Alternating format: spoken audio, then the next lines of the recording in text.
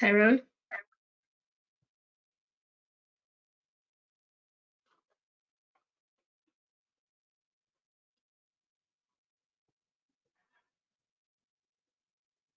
You should be able to see the screen now. Thank you.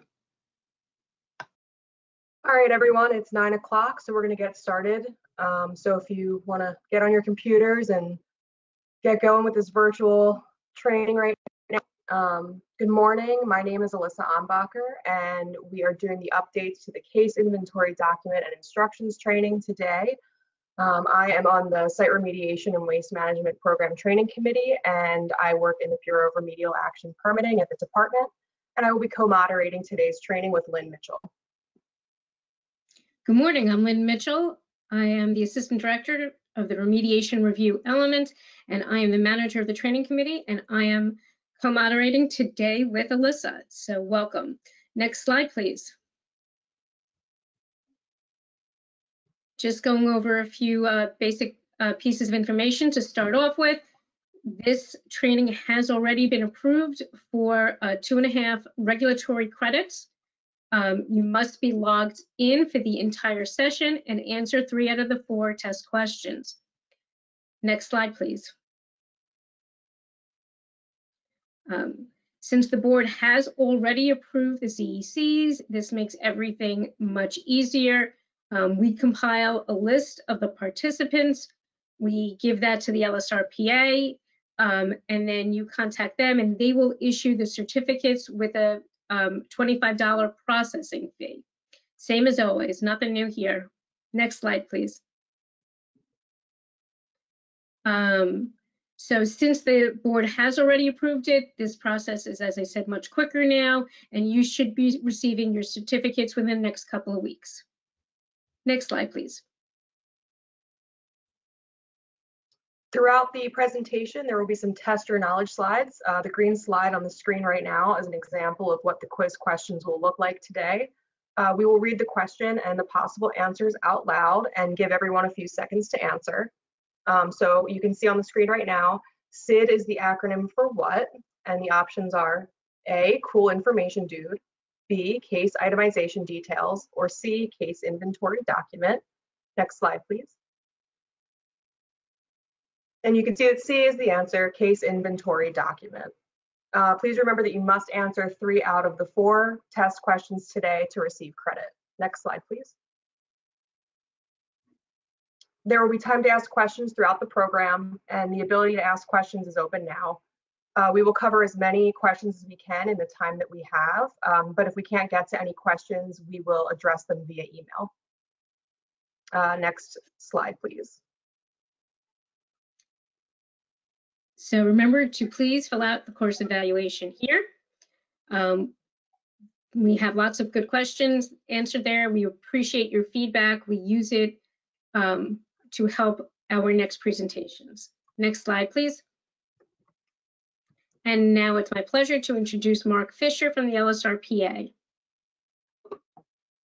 Good morning, everybody. As Lynn mentioned, I'm Mark Fisher with the ELM Group. I'm here on behalf of the LSRPA. I'd like to welcome everybody to this morning's training. The LSRPA takes great pride in our cooperative relationship with the DEP. We work on a whole host of things with regard to hot topics, guidance document development, and partnering in training sessions like this one. Even despite the challenges of the pandemic we've been dealing with over the past year or so, we've been able to continue to maintain the momentum we have on a lot of activities involving the DEP and the LSRPA. So we really appreciate the department's efforts and everybody's efforts on the LSRPA's end with regard to maintaining the momentum with those activities. Next slide, please. So with the LSRPA, we do a bunch of events throughout the year. We have member breakfasts, which we do once a month. We've continued to do that virtually. They're very interactive, and each of those sessions have a hot topic. So you can log on to the LSRP website and join those member breakfasts. You do get CECs for those as well. No food virtually, unfortunately, but hopefully we'll be back together soon at our favorite diners throughout New Jersey. We also have steering committee meetings that are open to all members. We've been doing those virtually as well. There's actually one this afternoon if you're interested. And those committee meetings go through a whole host of all the subcommittees through the LSRPA, and you get a lot of good information. And again, those are very interactive. We also have an annual golf event. We partner with SWEP. It's a fundraiser. We usually do that every fall, and that benefits scholarships to students that are pursuing degrees in environmental fields. So it's a great event and for a good cause. I have a couple courses listed here that are upcoming. Oh, there's a CID training that's coming. I guess that's today. Next slide, please. You can just scroll through these quickly. I just wanted to recognize that the association is sponsored by membership through association partners, and those are the folks who help fund a lot of the work that the association does. So we take great pride in all those sponsors. I also want to recognize the folks. We just had an annual conference that was virtual, and that went off very well. I want to acknowledge both the folks in the LSRPA that put that conference on. It was a great event, and I also want to thank the department. There was several good departmental presentations that happened during the annual conference, and that went over really well. So I just wanted to express our thanks through the association to the department for those. That's all I have. Enjoy the training session this morning, and I'll turn it over to the next presenters.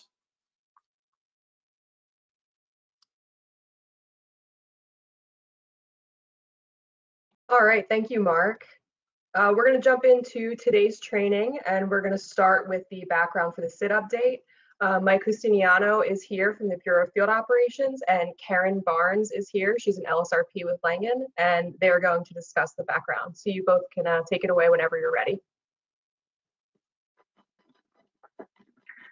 Okay, thank you, and good morning, everyone. I'm Mike Justiniano from the Bureau of Field Operations Southern Field Office, and joining me is Karen from Langen.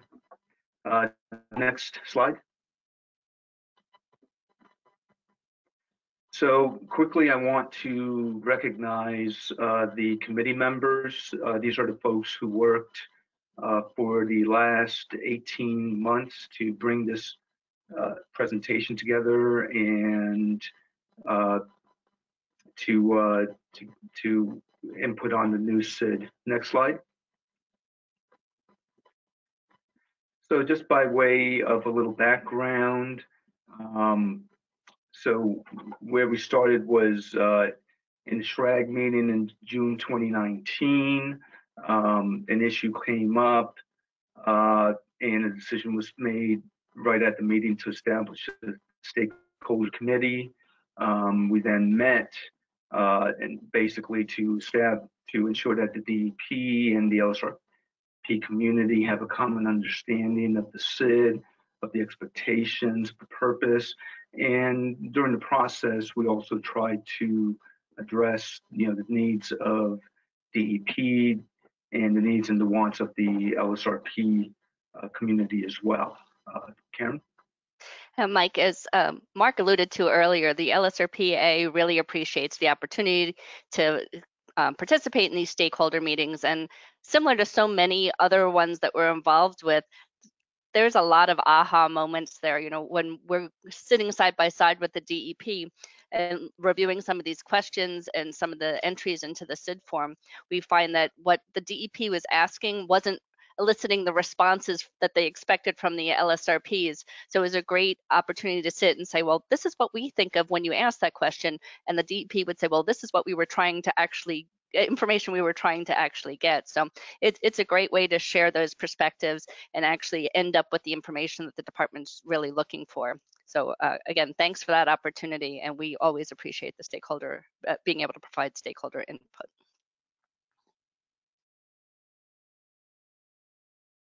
Thank you. Next slide.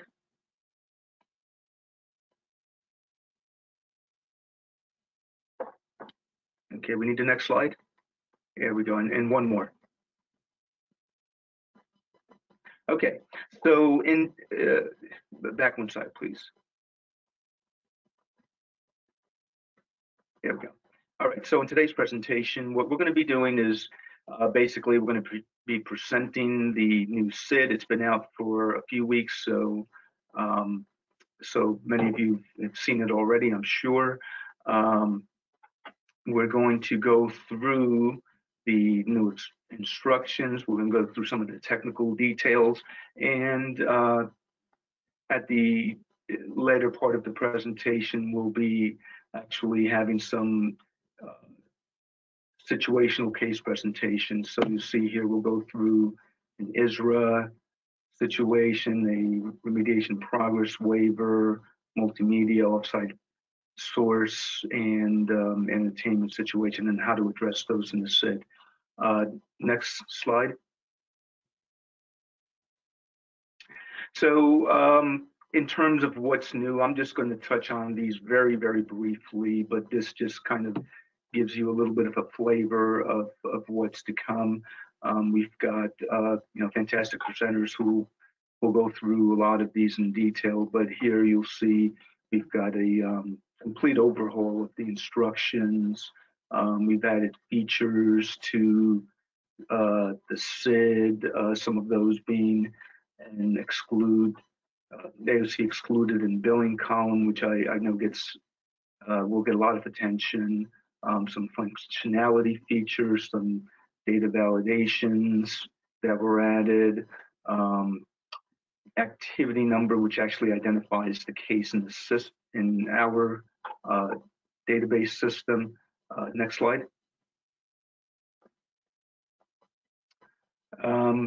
Some technical things here. They validate for upload. Scott will get into a bit more of this, but we built in a bit more validations to steer the user to submitting a good SID, and a data converter where you can actually take your old CID or SID case inventory document, email it in, and get an upgrade to the new version that's automated. Okay, next slide. Okay, so with that, I'll let you take it away, Melissa. All right, thank you, Mike and Karen. Up next, we have Scott Tyrell from the Bureau of Information Systems, and he is going to be discussing changes to the SID. So Scott, whenever you're ready. Okay, thanks everyone. I have quite a few slides, so we're just gonna kind of race through these and see if anyone has any questions. So I'm Scott Tyrell, I'm Bureau of Information Systems, and we are responsible for the upload portion, where you go and upload the SID itself. And I was on the committee, as well, trying to incorporate many of the changes that were requested. So updated SID is version 1.5. As many of you know, there were some issues, and it's now 1.5.1. We had an issue with one of the status codes in there. Yeah, thank you. And the new version has been developed in conjunction with the LSRPs on the SID committee to try to address the concerns of the LSRP community and the department. In addition to the new SID version, as Mike mentioned, the new SID uploader was improved to allow faster uploads of the SID containing more AOCs. We tried to memorialize all changes in the SID change log available on the forms page. That's a separate PDF. A lot of times that you go to the change log and it's just a web page, but there were so many changes that we actually put a PDF out there so you can see the changes.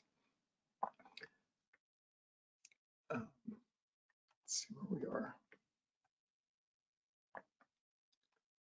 So next slide, please. Okay, so I wanted to give a shout out to the SID and the SID conversion project manager, and the chief programmer was Joe Aiello. There's thousands of lines of code in the SID itself doing the validations, and also in that conversion programmer where you email your 1.3, 1.4, or a locked 1.5 version and send it in to the email, and then it'll send you back the converted version. So there's a tremendous amount of work, in there. And he was assisted by Corey Dews. Next slide, please. I wanted to thank our dedicated testers, Tyrone Jordan, Prasad Rowe. They did a lot of the upload testing as well as the SID testing itself. And then we had SID testers internally and LSRPs, Karen Barnes, Grace Allen Hollendonner, Casey Hart, Race Wrestler, and Sylvia Pierce did very dedicated testing and provided a lot of comments to us. Next slide, please. So I'm just going to run through the changes quickly. We added activity number field in the header, which identifies the case that the SID is going into, going to be uploaded to. We added the validate for upload and enable for editing buttons to validate the contents of the SID before you try to upload it. We added an exclude from billing column. We removed the second additional RA column, and we added a filter drop down for the column so that you can, pick, show only the rows for unregulated underground storage tanks, for example, if you needed to see them as a group while you're editing it. Next slide, please. And Diane will go over the exclude from billing later. So we changed some of the column names to more accurately reflect what our expectations are of what should go in there. The AOC status was changed to AOC status achieved. Status date was changed to status achieved date. Incident number was changed to incident communication center numbers managed in case.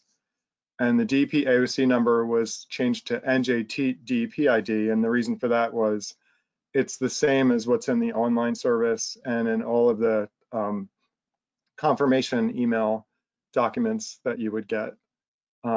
Christina and Brandy will discuss incidents later. Next slide, please. So here we see the new SID, and on the left, the activity number, in the middle, the two new buttons. In the middle lower, there's the filter button on AOC description.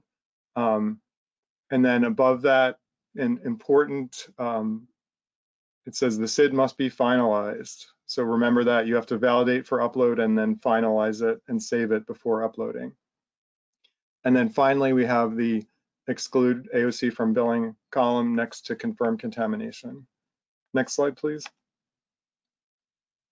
So this is the SID updated items. We have the name changes, AOC status achieved date, incident communication center numbers managed in case, NJD PID.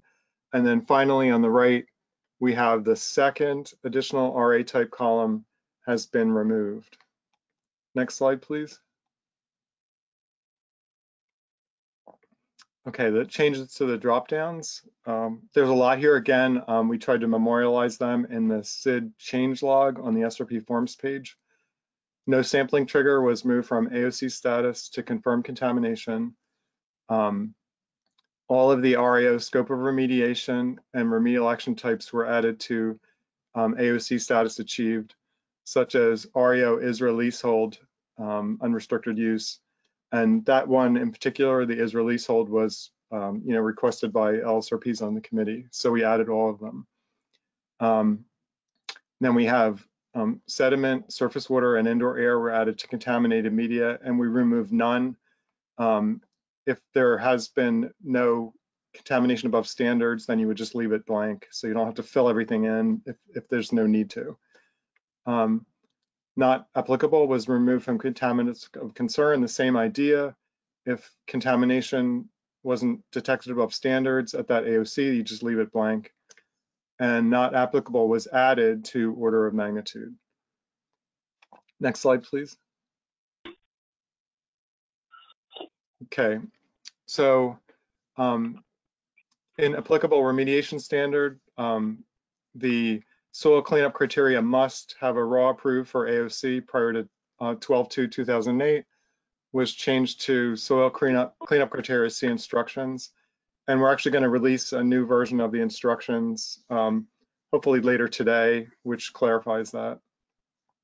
We added attainment to RA type, and physical or hydraulic containment was shortened. We changed no remedial action to remedial action not required in the RA type column. Next slide, please. So we have some SID usability changes. Again, the filter column values, if you have a lot of AOCs that are the same type, you can highlight the cell and copy. Or you can also Control C and then paste, or Control V into the next AOC type cell, with that type. The hidden code columns have been removed. Copy, paste, copy down, and clear can be used. Cut and delete is still disabled. The reason it's disabled is we have to maintain our internal row numbers, or the uploader won't work properly. Spell check had to be disabled, is disabled actually by Excel due to the internal checking. Value from dropdown can be copied and pasted. And validations, when you validate, the cells with the errors are identified and are highlighted in a reddish color. Next slide, please. Before I just beware, copy down works, which is some of you may be familiar with, but beware that if you copy down a date or a number, that Excel will see that as a series and it will give you the next date, the next day, or the next number, in a series. I've seen that a number of times in SIDs that have been submitted, and it creates bad data, so just watch it. So you can convert the SID to the new version. SIDs in versions older than 1.5.1 or the latest must be converted before the SID can be uploaded. 1.3, 1.4, or locked 1.5 may be converted by emailing to the SID email box, srpsidconversion@dep.nj.gov, and the converted SID will be emailed back. This is an automated process. There's no one monitoring that. And if you keep sending stuff to that box, there's a chance that it'll be seen as spam, by our system. So please don't email that box with anything but a SID attached. If values in the SID are no longer options, as we mentioned, what's changed in the dropdowns, the cells will be returned as a blank. So of course, always review the converted SID carefully, and obviously make any changes that you need before you try to validate and upload it. So one thing I want to mention here is that right now the SID converter tries to convert every attachment that is attached. So if you had 2 SIDs attached, it would try to send you an email back for each of those SIDs that were attached. However, if you have embedded pictures in your email, like your company logo, that is an attachment, and the SID will try to convert that as well. It's not, it just goes and tries to convert everything. So you'll get an email back and it'll say it's the wrong format. But you also get an email back with your SID attached. So, don't worry about the ones that are wrong format as long as you got back what you were expecting in one of the emails. I think someone mentioned to us that they got 6 emails back because they had 6 embedded pictures in their email. Okay, next slide, please. So because the SID has macros that are doing the checking. Stop doing cardio. This sounds backwards, right? Well, believe it or not, it's actually true. Because the SID has macros that are doing the checking of the SID, you may get a yellow banner. Click Enable Editing if you get the SID from the converter, or Enable Content, or both. This allows the checking code to run. And you may also see it ask to make a trusted document. If it does, click Yes. populate the SID or edit the SID and save. It does auto save, so you may get a message to replace it where you haven't remembered that you saved, and that's okay. Next slide, please. So next we have the validate for upload process. Going to go through what happens when you click validate for upload. So there's a two-path process here. One just allows you to check it, and the other allows you to lock it for upload. So we're going to go through both processes. So you click the validate for upload, and then you follow the prompts. And next slide, please. So this comes up. It asks you whether you want to check the report for errors or finalize it. So you would click yes to finalize it or no to check for the errors. So we're going to click no. Next slide, please. So this is what it's validating. It's checking for in the header the case name, PI number, activity number are required. It checks for AOC ID, AOC type, AOC description, confirmed contamination, AOC status achieved date, and activity are all required for every AOC. And then it's checking the Incident Communication Center number to make sure it's a valid format, and also that the status achieved date is a valid format in month, day, year. Next slide, please. AOC ID, AOC description, and activity fields are validated for the length. They are 100, 500, and 4,000 characters with spaces respectively. And also AOC ID column A must be unique, such as AOC 1, AOC 2, AOC 3, AOC groundwater, etc. Next slide, please. So the conditionally required fields, if confirmed contamination equals yes, then we expect to see contaminated media, contaminants of concern, applicable remediation standard, exposure route, order of magnitude, and if the status achieved is set to RA, then we would like to see an RA type in the RA type. Next slide, please. Okay, so we checked this. So if you had anything that the checker found, it would pop up a little message, and you may have to allow pop-ups too. It says, warning, the AOC type may be incorrect based on the description, is one of the warnings that we have. So it's looking at your text of your description for information about underground storage tanks, because it's critical that the underground storage tanks have the correct AOC type, or the service will not work properly after the upload. This one also shows that the status date is required. So it looks like in our SID, when we populated it, we forgot one of the status dates. So we're going to click OK. Next slide, please. So because when we click OK, it takes us back to our SID, and we can see the status date over on the right-hand side is highlighted. So that's a big help. You can scroll around your SID, and everything that has been identified so far will be highlighted. We don't think that it can highlight everything if there are hundreds of errors. I hope you don't have hundreds of errors, but you can clear up the errors that are highlighted and then run that again, and it'll highlight the next set of errors. But if you have, a few errors such as 10, it'll highlight everything and you can click and take care of it. Next slide, please.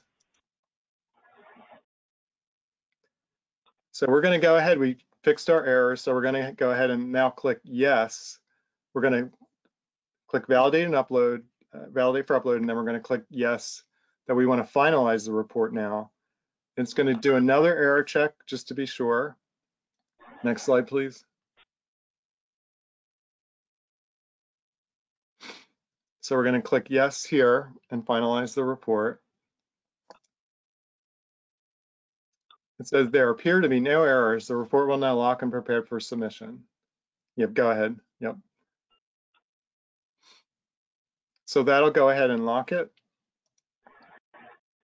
And now the SID cannot be uploaded in DP Online unless it's finalized. Cells in the SID are locked after the workbook is finalized.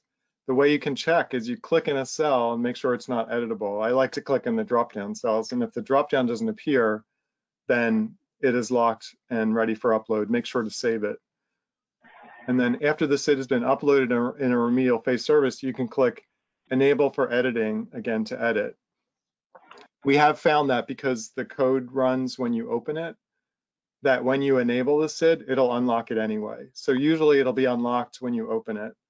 So don't open it again right before you upload it, because you'll just need to go back and finalize it, which is really 3 clicks. So, you know, finalizing it, one that is doesn't have any errors in it, is click, click, click, and it's finalized. Okay, next slide, please. So some people want to print or PDF the SID. Again, there's internal programming that you know, prevents some of the common, you know, ways to do this. So in the print menu, you can choose Microsoft Print to PDF and then choose Ignore Print Area. Then you can set the pages from 1 to the number of pages needed to capture only the SID AOC tracking sheet, because you don't want to print, you know, the instruction page, you know, in the other tabs that are in there. The example page, for example. So click Print, choose where to save the PDF, open the PDF and print. Another option is you can use the Windows snipping tool to clip an image of the SID. That produces really good results also. Next slide, please. So this is what the settings look like. I wanted to have this here so that it's an easy reference for anybody coming back here. And we are going to put this in the directions when we publish them today or tomorrow, the revised version. And that just shows you, you know, the print options, and that the left-hand side shows the Ignore Print area.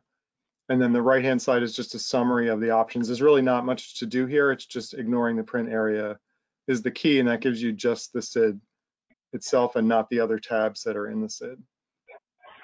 Next slide, please. Okay, so what we'd be doing next is we will be uploading the SID to DP Online, and the SID can be uploaded in the PA, PASI, RI, RA, RAW, and eventually we're getting ready the REO service. Most of these are for AOCs and also entire site submissions. And next slide, please. Any questions? So We are going to take a few questions right now. Lynn, if you want to. I'm here, thank you. I'd like to start with telling everybody that who's on the line now, please mute your microphone. We are hearing somebody's, a couple of people maybe, but their background noises, so we'd appreciate it if you would mute yourself. Not sure where it's all coming from. And I see that everybody has been taking full advantage of all of our question slides, and you have been asking lots of questions here. So I will start with them. One question was asked, Scott, that would it be possible to provide a password to unprotect the SID document? We can't allow that because it would break the programming and the validation inside of it. We will be collecting a list of items we can work on for future changes, additional usability issues.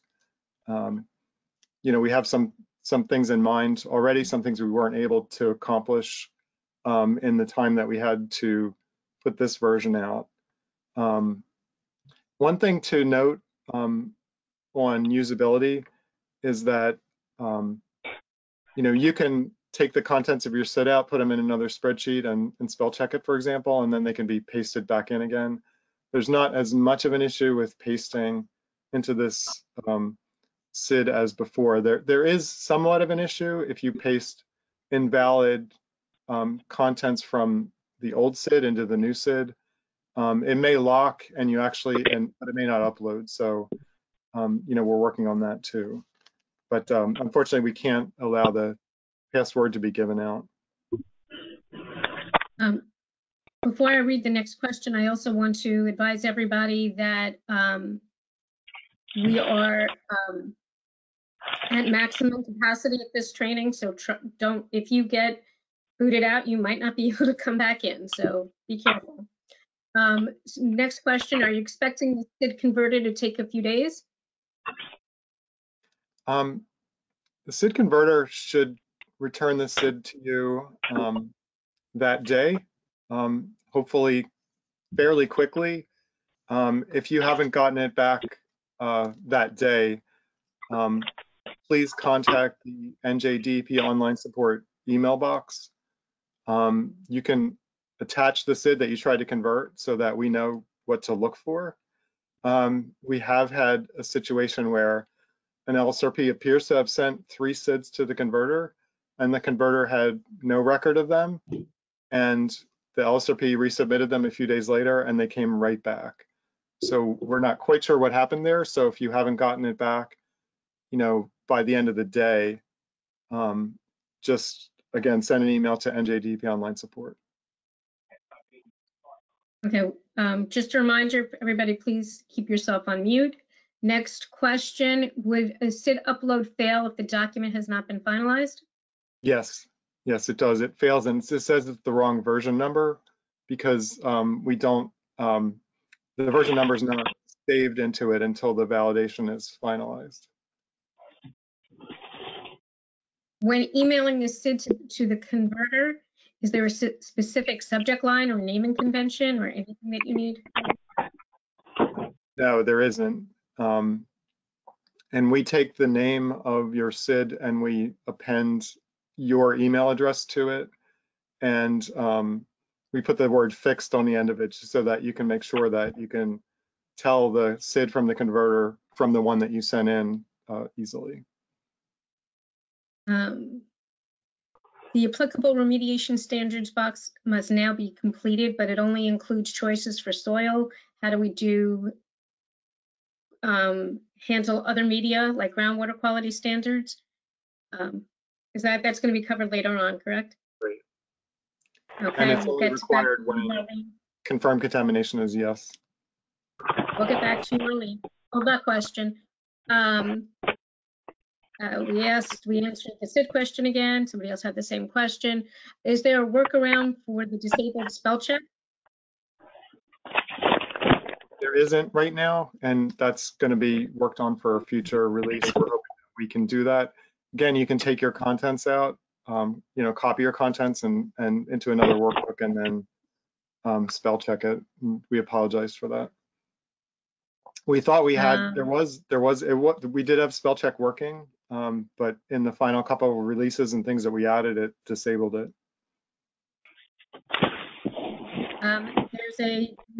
There's a question regarding data miner or a data miner report that will also be covered later. Yes? I believe so, but just be aware that there is a data miner report that allows you to download existing SIDs from cases. However, it finds everything that's a SID, so you can only convert SIDs that are 1.3, 1.4, or 1.5. So there are 1.1 and 1.0, 1.1 SIDs out there and PDFs that you can't convert. Just be aware of that. Can someone please address printing the new SID, saving as a PDF when you have a chance? Yeah, we did that. That's it's going to be in the new instructions, and I went over it a couple of slides ago. Can we leave blank rows? You cannot leave blank rows because we are the uploader would stop there. When printing, does paper size matter? We are not. When you make a PDF, just use the directions for making the PDF that we described, and then you can print it any way you need to as the PDF. And again, you can also, I recommend the snipping tool is a great tool to, you know, grab, open up the SID across your entire screen and then snip it. And then you can save it, you know, into a Word document and then PDF that, and it makes a good tool for, you know, sending it to the client. We have a lot of questions and we have a lot more to go here in Scott's presentation. So I'm going to stop here with Rohan, and we will, I'll come back to this question unless it was already answered in the next part of Scott's presentation. Okay, is that all right, Scott? It sure is. Yes. Want to make sure we get to everybody's presentation this morning. Okay, next slide. Okay, like I said, we're going to go and we're going to take your finalized SID and we're going to go ahead and upload it in the service.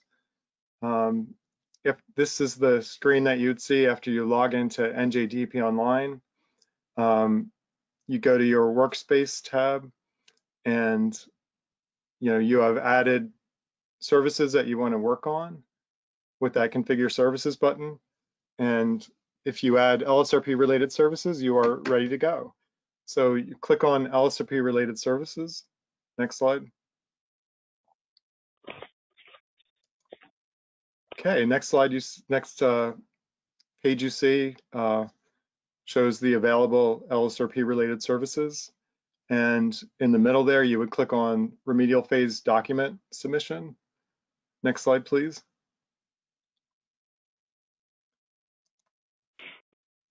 Okay, we're going to skip some pages in the service to make this a little quicker.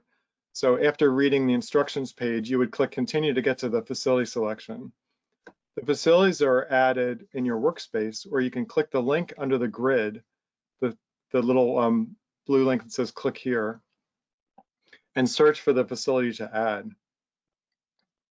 And so once we have our SRP test industrial site selected, we're going to click continue. Next slide, please. Okay, since we just picked a facility, it's a good time to discuss terminology. Each of the areas regulated as site comes from a different regulatory program with its own IDs. The facilities are also known as program interests, or PIs, and are plugged into a common site when possible. The site is like a filing cabinet in the department. The program interests are like the drawers in the filing cabinet, and the permits and cases are like folders in the drawers, and the submissions, reports, and data are in those folders. So next slide, please. So again, going back to our case selection, I'm going to show 3 cases which are at 1 PI. We have an early 2008 spill, which is in an LSRP case that opted in. Between 2009 and 2012, you could choose to go into the LSRP program, and that's what they did. So their activity type says LSRP opt-in case. We have an ISRA trigger in 2013 that was a stock transfer, and then last a 2020 ISRA trigger that's a bankruptcy. So we have 3 individual cases here. They've been kept separate for whatever reason. They could be different responsible parties. They could have their timeframes could be such that they couldn't be combined and what have you. Next slide, please.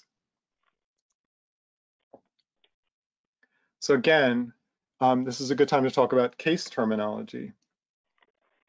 So case contains the remediation trigger dates with timeframes, a responsible party, and a location. Different cases allow multiple RPs and triggers timeframes to be tracked at a site.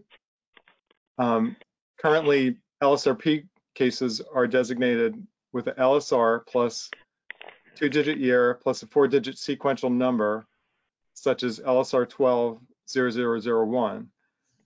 That number is only unique when combined with a program interest number. So you may have many, many cases that are LSR 12-001, but that should always be taken in context with the program interest ID. case can be closed when the AOCs in it are addressed by one or more final remediation documents. So we're going to zoom in closer. Next slide, please. So these are our 3 cases, and we're going to show the cases with their corresponding SID.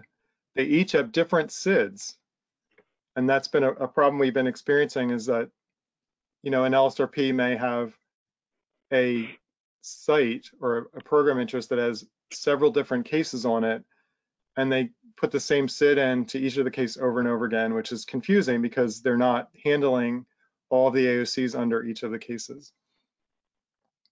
So again, mentioned case LSR 10001 is a 2008 incident, a spill.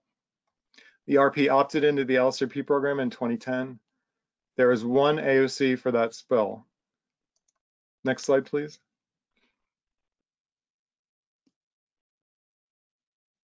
So there's our case. That's our spill case. Next slide, please. Okay, again, so the SID only contains the AOC from the 2008 spill. Next slide, please. And this is what our SID looks like. So there's our 1 AOC. Description is a chemical spill. And again, this is confirmed contamination. Yes, this is our 1 AOC for our 2008 spill in our opt-in case. Next slide, please. So as we go through the cases, the next is an ISRA trigger in 2013. This SID, ISRA is a little bit different than spill and UST cases.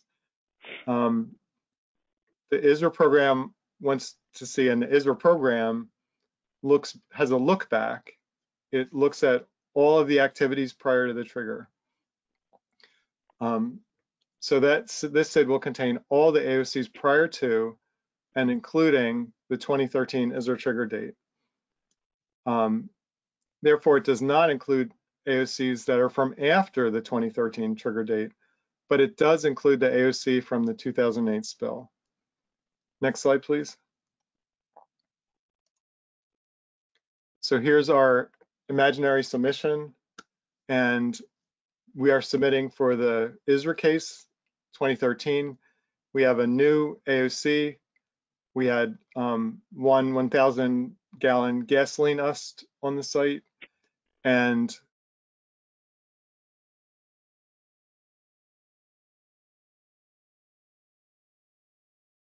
see from the 2008 case.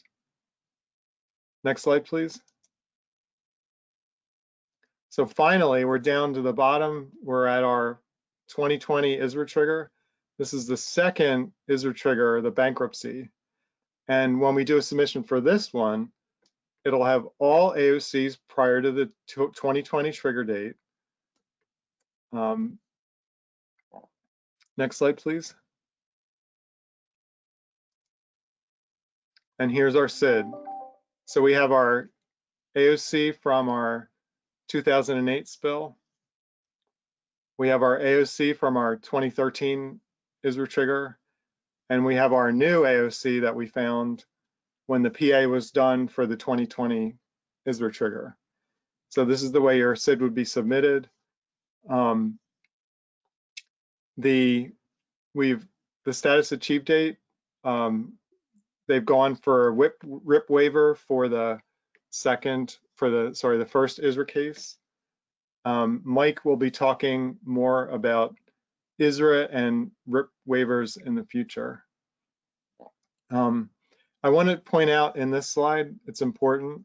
So when we load this SID, AOC ID, AOC1 is AOC-1, AOC2 is AOC-3, but our AOC3, we've just put AOC3 without the dash in there, and that's going to be important as we go on.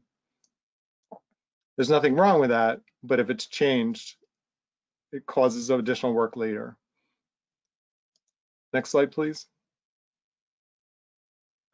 So here's a summary of the 3 cases the 3 SIDs for each case, I should say. So in the 2008 incident case, which opted into the LSRP program in 2010, the SID contains AOCs only from the 2008 incident, and the LSRP can issue an AOC REO for that incident, for that case. And then the ISRA 2013 case, the SID contains all the AOCs below and any prior to 2013 ISRA case. If this case existed on its own, it couldn't be closed before the 2008 incident was closed out. So for that case, because there's a subsequent ISRA case, the department can issue a remediation progress waiver to close that one. Then for the 2020 ISRA case, again, contains all the AOCs from the 2020 ISRA case trigger and before. If the other cases are closed out, the LSRP can issue an ISRA entire site REO for that. This is if these cases get closed out in this chronological order, they would be like the list above. And Michael will go into more detail on ISRA cases again. Next slide, please. So as we continue through our service, we go and do the, we're going to do a PA for our AOCs. So next slide, please. We wanted to point out, if you have comments that you want the inspector to be aware of, you can put them in here. This is a really good place to say, anything that's happening in the service you might want them to be aware of, or anything in the SID that you want them to be aware of. Next slide, please.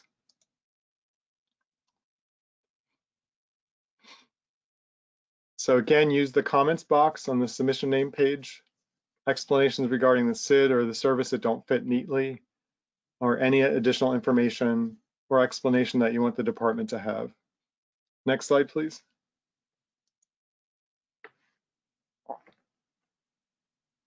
So going through the service again, so this is what the inspector actually would be able to see in the submission comments, and this is your summary also.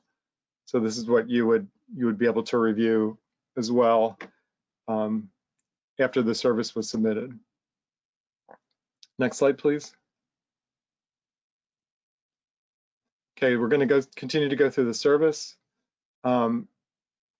We're going to skip through additional site information where you would review the location, blocks, and lots, and then contacts where you would enter the person responsible for conducting the remediation. And we'll go to the next page. Next slide, please. So we're going to go to the SID upload, and the important thing to note is that the NJD PID must be blank for the first SID upload to a case. NJD PIDs are provided in the service summary and in the confirmation email attached after the first SID upload. DPIDs should be added to the SID after the first upload to ensure duplicate AOCs are not created in the future. It helps the service match to what's been uploaded previously.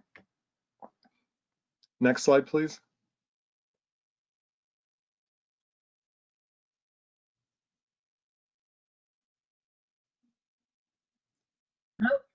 Okay, so here we are. So we have our first test your knowledge question. So the question is, the poll is now open, I believe, and the question is, the column NJP DEP ID must be blank for the first SID upload to a case. Is that true or false? So this is, there we go, poll is now open. So this is something that normally when we, in the past, when we had this live, I would be asking the audience in the room to be answering the question as well, but we don't have that opportunity. So I would like to start by reminding everybody to please take the time to fill out the link to the questionnaire that we have for you. It's important that we have your information. We have a question at the bottom of the monkey survey for information on what you would like in the remediation standards rule that what information you'd like us to provide in training for the upcoming remediation standards. So please make sure that you fill it out so we have that information so we can give you the best training possible. And with that, the poll is about to close. So thank you all. And we will move on to the answer, which is, next slide, the answer is true.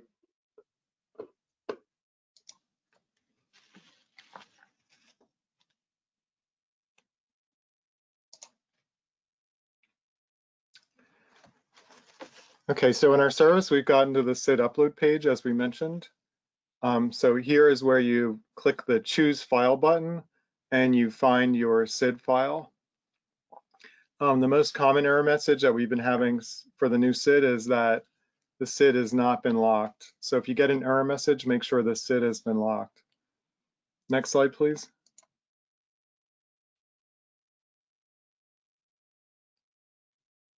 So I'm just going to go over, there are some additional validations that occur here when you do the upload.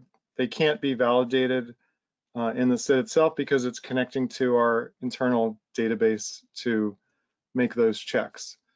So we're going to check the SID version, that the SID is finalized. Again, make sure to save. It's also checking the incident communication numbers after March 2002 are actually valid and are in our database. And then it's also going to check that incident numbers after November 4th, 2009 are checked to see if a CDN, confirmed discharge notification, was filed, or if the incident is eligible UHOT. UHOT can be remediated if there are other AOCs at the PI. And then finally, checks for NJDEPs, if DEP IDs, if they're added, are checked to see if they're valid. Next slide, please. So as I mentioned before, I wanted you to keep an eye on that AOC 3. So this is the next page in the service. It's called the SID upload confirmation page, and it shows the first few columns of what you uploaded. And you should always check this carefully, make sure it has exactly what you need. So this first upload is a PA. PAs include all of the AOCs. So the AOCs in submission is grayed out and checked. If this was an AOC submission, such as an SI AOC, you would choose which of the AOCs in your SID are represented in the report that you're uploading. Could be all of them, could be one of them. Good thing to note here, it doesn't display in the page, but there's an AOC report link below the grid. So you can click the report link and it'll show you what AOCs have been uploaded previously to that case. It's very useful if you didn't check it earlier. And again, there's a data miner report where you can download the any SIDs that were previously uploaded or even sent to the department. That was a request of the committee, early on, and we wanted to make sure that we did that. Next slide, please.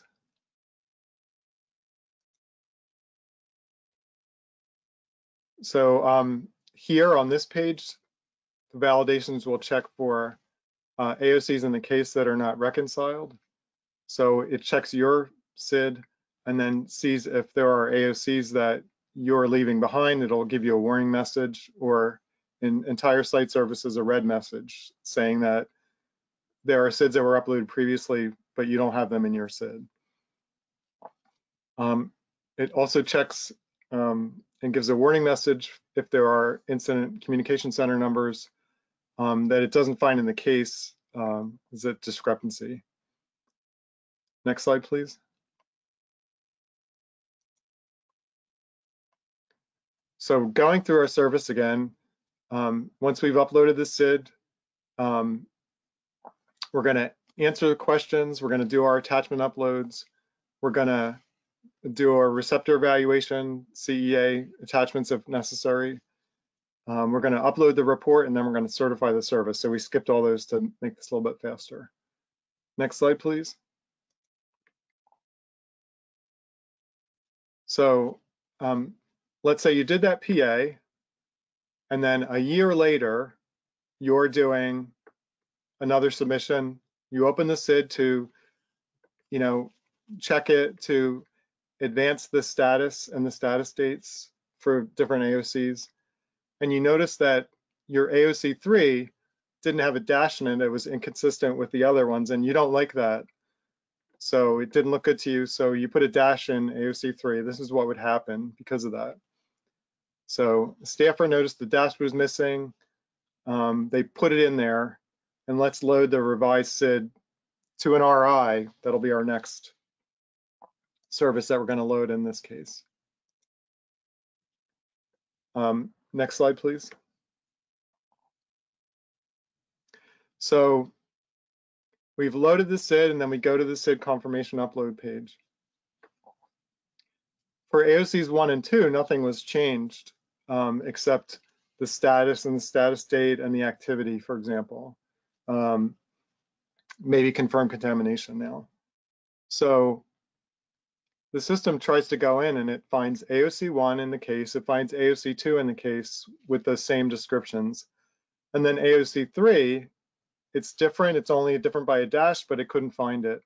So it thinks it's a new AOC because it couldn't find it. It doesn't say system found match. Next slide, please. So you don't want that to be a new AOC.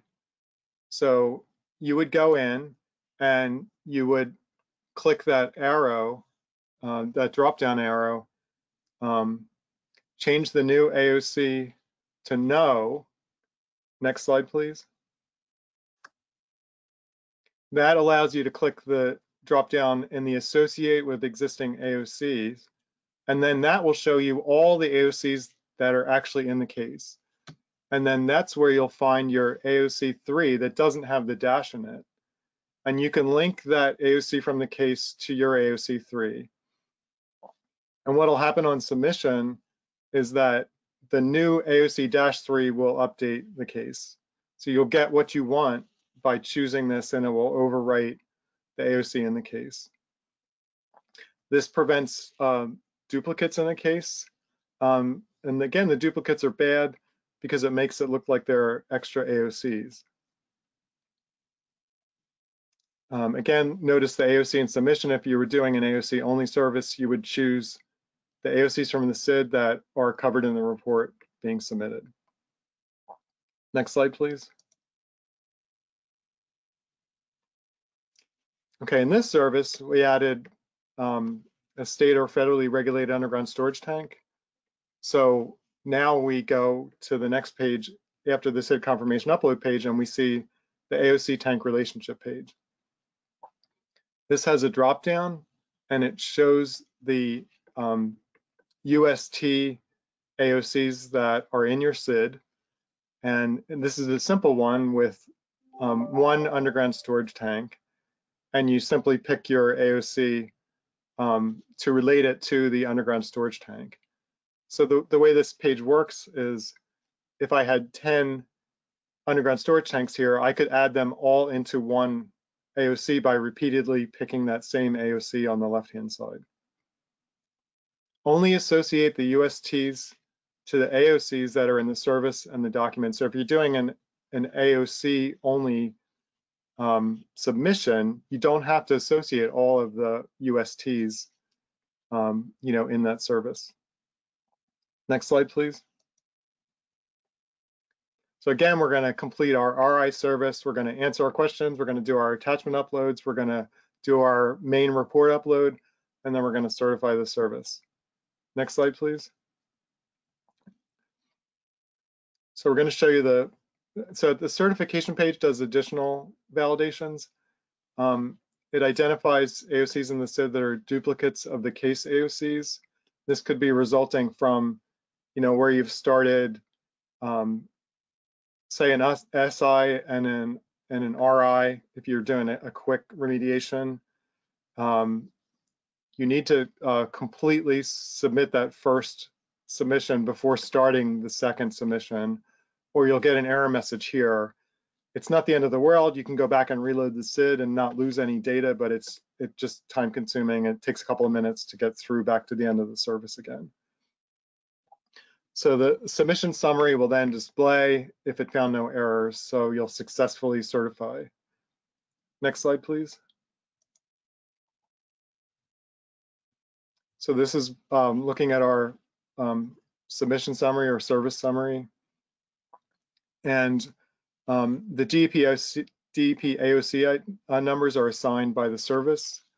They can be found in the submission summary and the attachment to the service confirmation email. Next slide, please. So that's what they look like in the service summary. Next slide, please. This is it blown up a little bit just so you can see where the IDs are. And they can be copied and pasted from there, but they also are emailed to you. Next slide, please. So I just wanted to show you what the US looks like in the summary. Very similar to the page I showed you. It shows the AOC on the left, and it would show the AOC multiple times if there were multiple US included in that AOC. Next slide, please. So next we get our confirmation email. And the confirmation email would include a list of all the AOCs uploaded in any service to the case. It shows all the AOCs out of the case. So if you were an LSRP and you were responsible for only one AOC and you submitted just for that one AOC, the confirmation email will include everything that was in the case, and the AOC that was in your submission will be checked off. It'll show duplicates created if mistakes were made, so review it carefully. And then again, contact NJDP online support at dep.nj.gov if there are problems with AOCs in the case.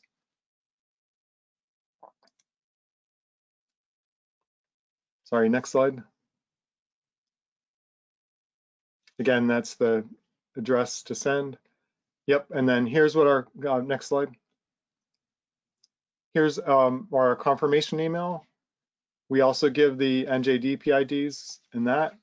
That's convenient because that's a PDF, so you can copy those out and then add them, back to your SID if necessary. Apologize, we got these. I'm running a little ahead because I'm using a separate presentation. Next slide, please.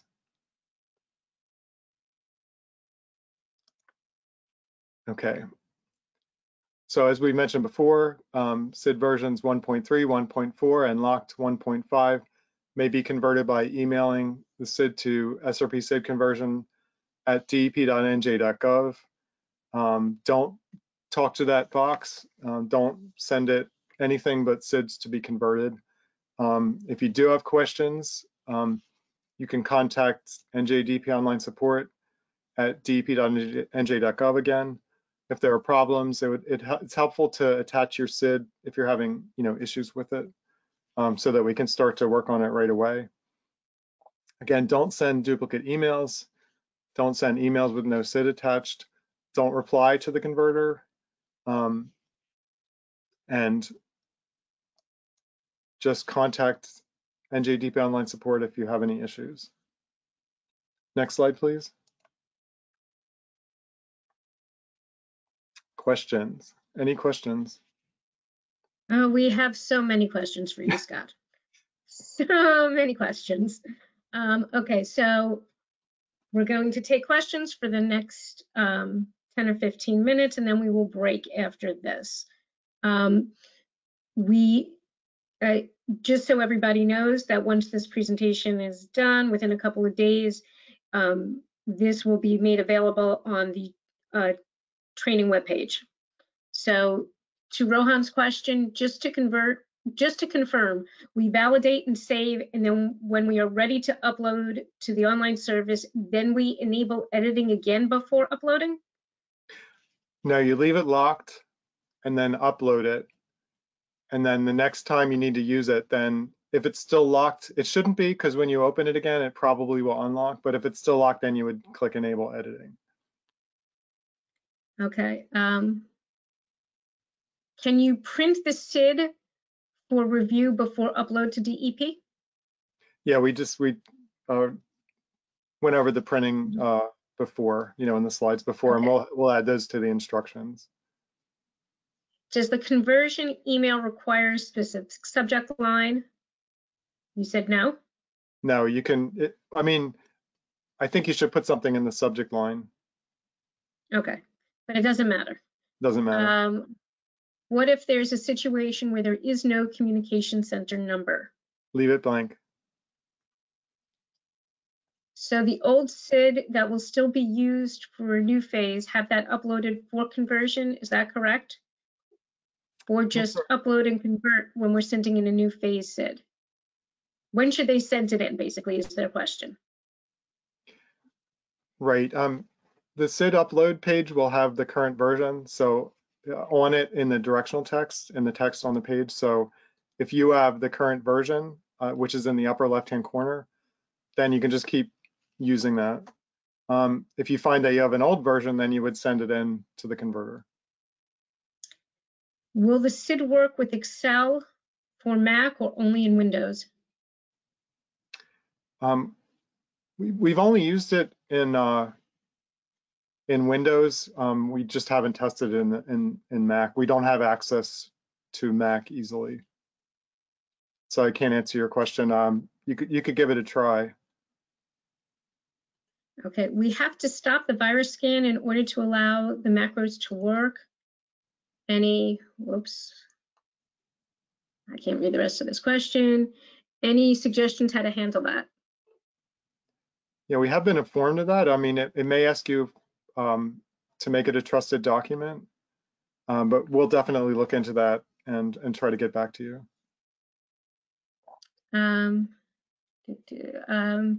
If you're at the REO phase and include the SID with the REO submittal via email, do you need to update to the new SID format? Not at this time, but you should get used to using the new format. If you validate it before REO, then you'll know that BIR has what they're looking for. Inspection and review will have what they're looking for. I got the following error when I opened the new SID file. Excel found unreadable content in SID worksheet. Just send that to NJDP Online Support email, and we'll work with you on that. Is the status achieved date always the date the document demonstrating compliance was submitted? We're going to go over that. Yeah, we'll go over later. Is there any way to insert a row in the SID, say if a new AOC is added? I don't believe so. Again, you can copy and paste, so you can move things around by copying and pasting. But we really don't want you to renumber everything, so we're not really wanting to enter new AOCs. Is there an effective date for the new version which submittals need to be converted by? Just do it all now? You have to upload to the new version, so I'm not exactly sure what that means, but when you go to upload, you have to have the new version, and if you don't have the new version, then send it to the converter and then check it before you upload it. You can do it, take all your SIDs and convert them now, if you want, or you can wait. It's up to you. Somebody asked the question, who in the department uses the SID and how? And I believe the answer is basically the site remediation program uses it. I don't believe anybody else in the department uses it. And we'll have inspectors speaking later, so they can speak to that as well. Yes. Every SID is inspected. Every single SID is looked at. Correct. What if our incident communication center number is incomplete, like we don't have the last 2 digits? The last 2 digits were started in the 90s, I think, with the Yep. seconds. And so again, you can, contact NJDP Online Support, if you have an incident. We have a database of old incidents, and we can find the new ones as well. And Dataminr is really good for everything after March 2002, for searching for incidents also. Okay. The notes field is strictly character limited for AOCs with long history. We'll be going into that, what you need to put in the note field, I believe, later on. Right. With Diane and Christina's presentation. What happens if you have more than 2 RA types?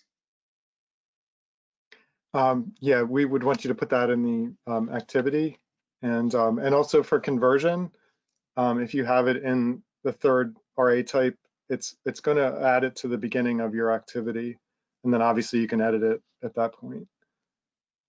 We just didn't want to make, we found it wasn't used very much. Yes, I know people have used it, but we just didn't want to make this, even longer, because we felt like we had to add the exclude from billing, but we didn't want to make the SID even longer. What you enter for the DEP AOC ID if none is available? Leave it blank. Why use the converter versus just filling out the new version? You can fill out the new version if you want. It's available on the SRP forms page. Certain old case numbers do not follow the standard format. We've just discussed that. Some have a letter C after it. Yeah, the internal validation covers all of the formats that we know of. So if you put that C in there, and it's, it should be accepted. If it's not, contact us. We may be able to get you the full, incident number if it's not accepted. But it's a very complicated validation that covers numerous possible standards that were used for incidents through the years, and those possible standards were covered in a listserv a couple of years ago. So we can send that out to you, or you can search for it on the listserv archives on the SRP website as well. There are many cases, and this will probably be our last question, and I know there's lots of others, but we will have that for you later if we need time. But the last question right now is, there are many cases where the same PI, same LSR has more than one LSRP assigned to it. Do the SID uploads mesh? Right, so the LSRP committee was really good about that, and that was extensively covered. And really, we're okay if you just submit a SID for the AOCs that you are retained for. Obviously, you can't submit an entire site service, that way. But if you, are doing an SI AOC, for one UST, you can just include the AOC for that UST if you want. Okay, and as a reminder, you had wanted to mention that if they have problems with, you prefer them to ask them beforehand, correct? Good point, Lynn. People have often said, I saw something funny, or I didn't agree with, or I didn't know what it meant in the service, but I went and certified anyway. And then sometimes it's an enormous cleanup afterwards, where someone had submitted even entirely to the wrong case, or even to the wrong PI. It can happen. So, if you see something that you don't like or you don't understand, please contact us first. We've been really happy with contacts that we've had this week. We've tried to respond to everyone within the day or a couple of days, so we're trying to get to these quickly. Some of them are very complicated, where there were entire sites that were merged together and can create a complicated case scenario, within that new PI. And we're still dealing with some of these issues, but please contact us before certifying so that we can try to address any issues that you might have. Okay, so thank you, Scott, very much. We're going to take a 4-minute break now. We will be back at 10:25. Everybody, I have your questions, and as stated earlier, if we don't get a chance to answer your questions during the presentation, we will try to get back to them later. Thank you. We'll be back soon.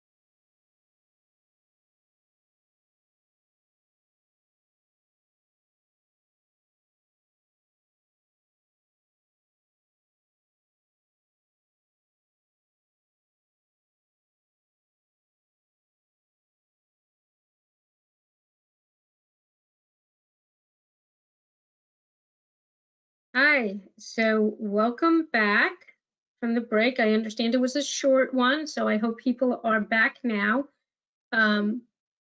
Before we start with Christina and Diane, Tyrone, are you here? I am here. Okay, can you please answer people's question on the polling? Hello, everyone. Good morning. When we open the polls, there will be a designated pop-up box where the polls will display. Please answer the questions in the poll section. The poll section will remain open for a minute. Please answer there because the platform provides a report and a tally for us, and that way we can have that information in a report. So please refrain from answering the poll questions in the questions box. So if you'll do that, it'll be greatly appreciated. Thank you, and we look forward to helping you if you have any additional questions. Thank you. All right, thank you, Tyrone, for helping me explain that. And now I would like to say next slide and move our presentation over to the instructions with Diane Gard and Christina Page. Take it away. You're muted.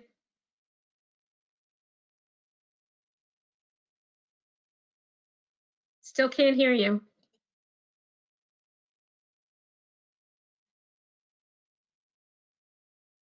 Just one moment, I'm checking on them.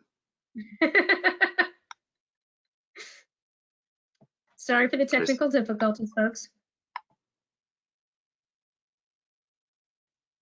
Okay.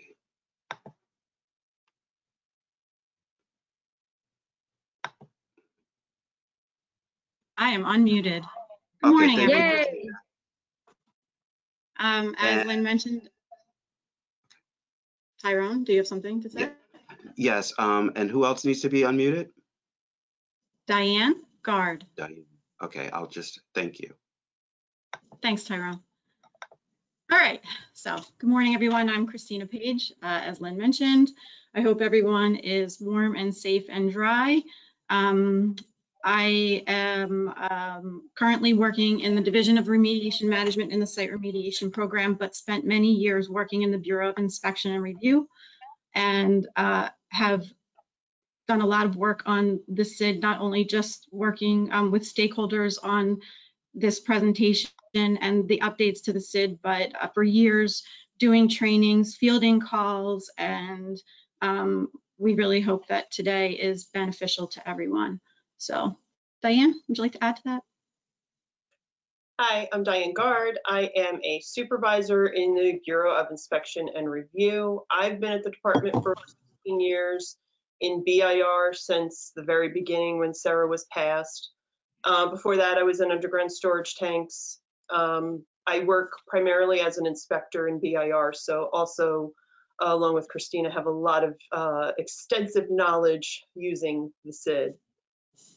Before I start, I wanted to just emphasize something that Scott said earlier. You always want to use the most updated version of the SID. That's really important. If you try to upload those old copies of it into the services, they will not work. And just a reminder to everybody that the only time a SID is not required with an online service submittal is if you have a PA where you have no potential AOCs identified. Those cases are few and far between, as I'm sure you all know. Next slide, please. So I'm going to start with the general instructions. If you are doing a multi-phase document where you have multiple service submittals at one time, you don't need to create a new SID for each phase. You want to use the most current AOC status achieved for each AOC. Christina's going to go over that more later.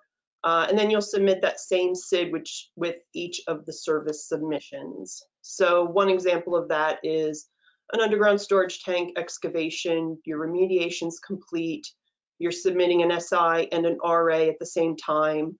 Your UST AOC status would be remedial action because that's the latest phase achieved. And so that's what your SID will say. And then you're going to use that SID for both the SI service and the RA service. Next slide, please. So how to list the AOCs on the SID. You're going to list all of the AOCs associated with a single activity number, LSR, case, whatever you want to call it. It's all the same thing. For each case, you just list the AOCs that go with that case. You use one row for each area of concern. Don't try to use additional rows for one AOC. The SID will not upload if you try that. For an AOC only submittal, you only have to include the AOCs for which you're being retained, though there's a few caveats to that statement, and we'll try to touch on those later. Next slide, please. When you're creating a SID for an entire site submittal, you want to include all the AOCs, current and historic. For ISRA cases, you have to do all the current and historic AOCs on the site or the property at the time of the ISRA trigger. Michelle's going to give an example of ISRA cases later, so she'll go over that. For a remediation in progress waiver application, you need to include all the AOCs, current and historic, and Mike is going to talk about RIP waivers later, so he'll give some more information about that. All AOCs means even those AOCs that don't require an investigation beyond the PA. An example of that is the dumpster on site that's used for recycling cardboard. You might not need to sample it, but it still needs to be on the SID. Next slide, please. When you're creating a SID for an AOC submittal, if you have multiple LSRPs on a case, the department recommends, strongly recommends, that the LSRPs use a master SID that would include everyone's work. We're looking that the LSRPs are cooperating with each other on a remediation. You don't have to use a master SID. We can't force you to. However, at a minimum, please work together to ensure you're not using the same AOC identifiers. You don't want to be overwriting each other's work when you're uploading your submittals via the service.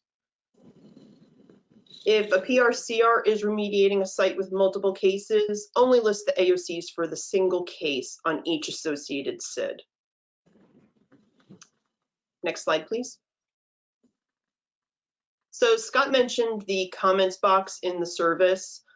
This is the opportunity for LSRPs to provide any kind of explanations regarding the SID or the online service questions that don't fit neatly into those areas. Any information you think the department needs to do the inspection of the document with the most accurate information, you should include that here.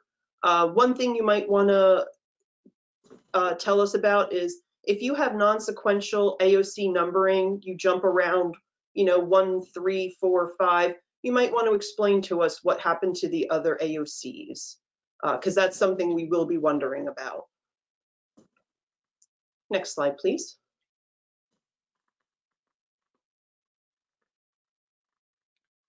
Okay. All right. So we're gonna go back and forth. Next slide. Okay. So I'm going to jump in now and we're going to talk about the columns within the SID, and this is where everything begins here at the AOC ID. So here you define what the AOC ID is. So if it's AOC1 or AOC2, AOCA, AOCB, that's your decision as long as you use the same unique naming convention. Please don't change the AOC ID or duplicate it or leave the column blank because I believe that it will not pass through the SID validator.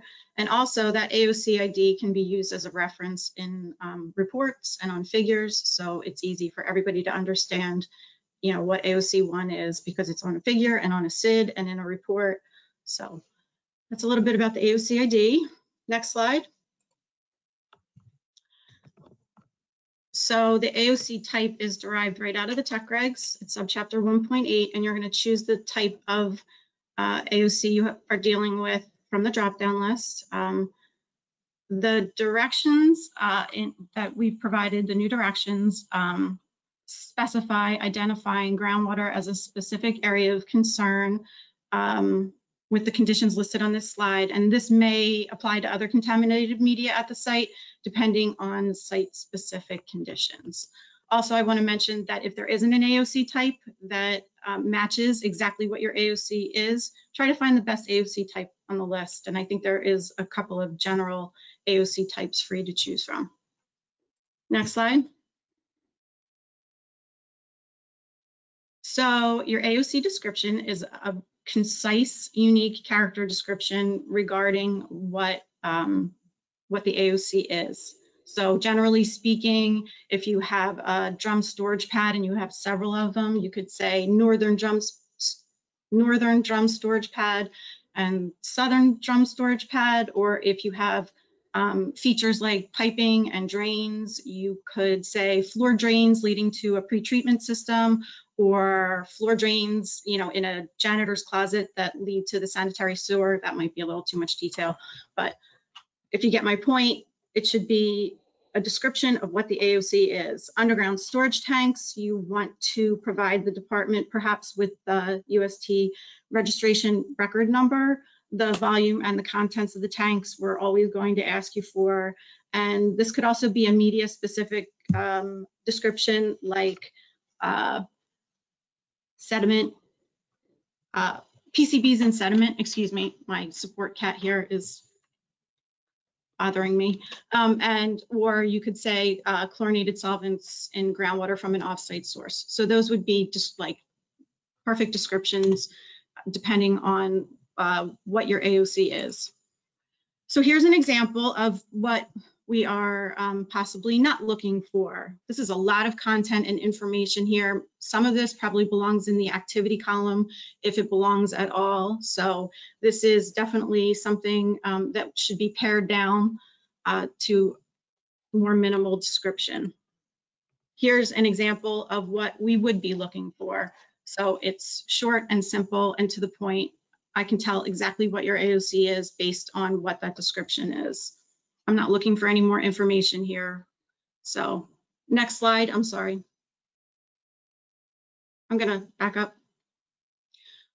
Next slide. So this is the slide where I was saying, this is an example of a description that contains too much information. Next slide. And here's an example of a description that is short and simple to the point.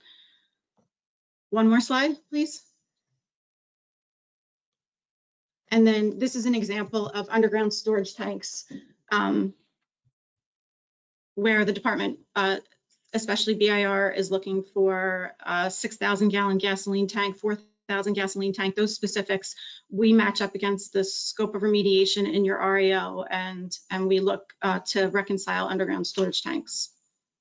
Next slide.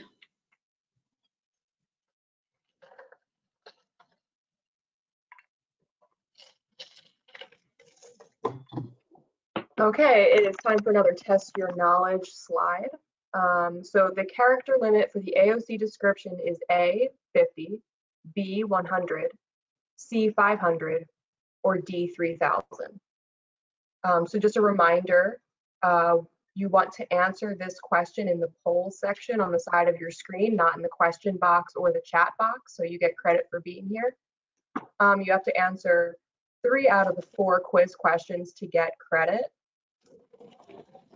And also, we just want to remind you that the training will be posted on the SRP training page within the next week or so. So if you missed anything today, you will be able to see it again next week.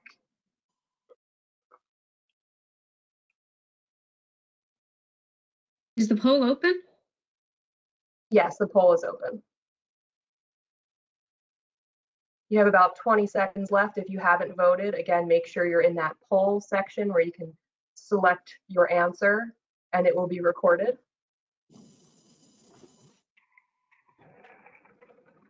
You have about 5 seconds left. It's closing right now. All right, so next slide, please.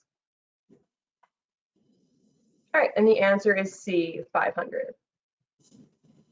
Next slide.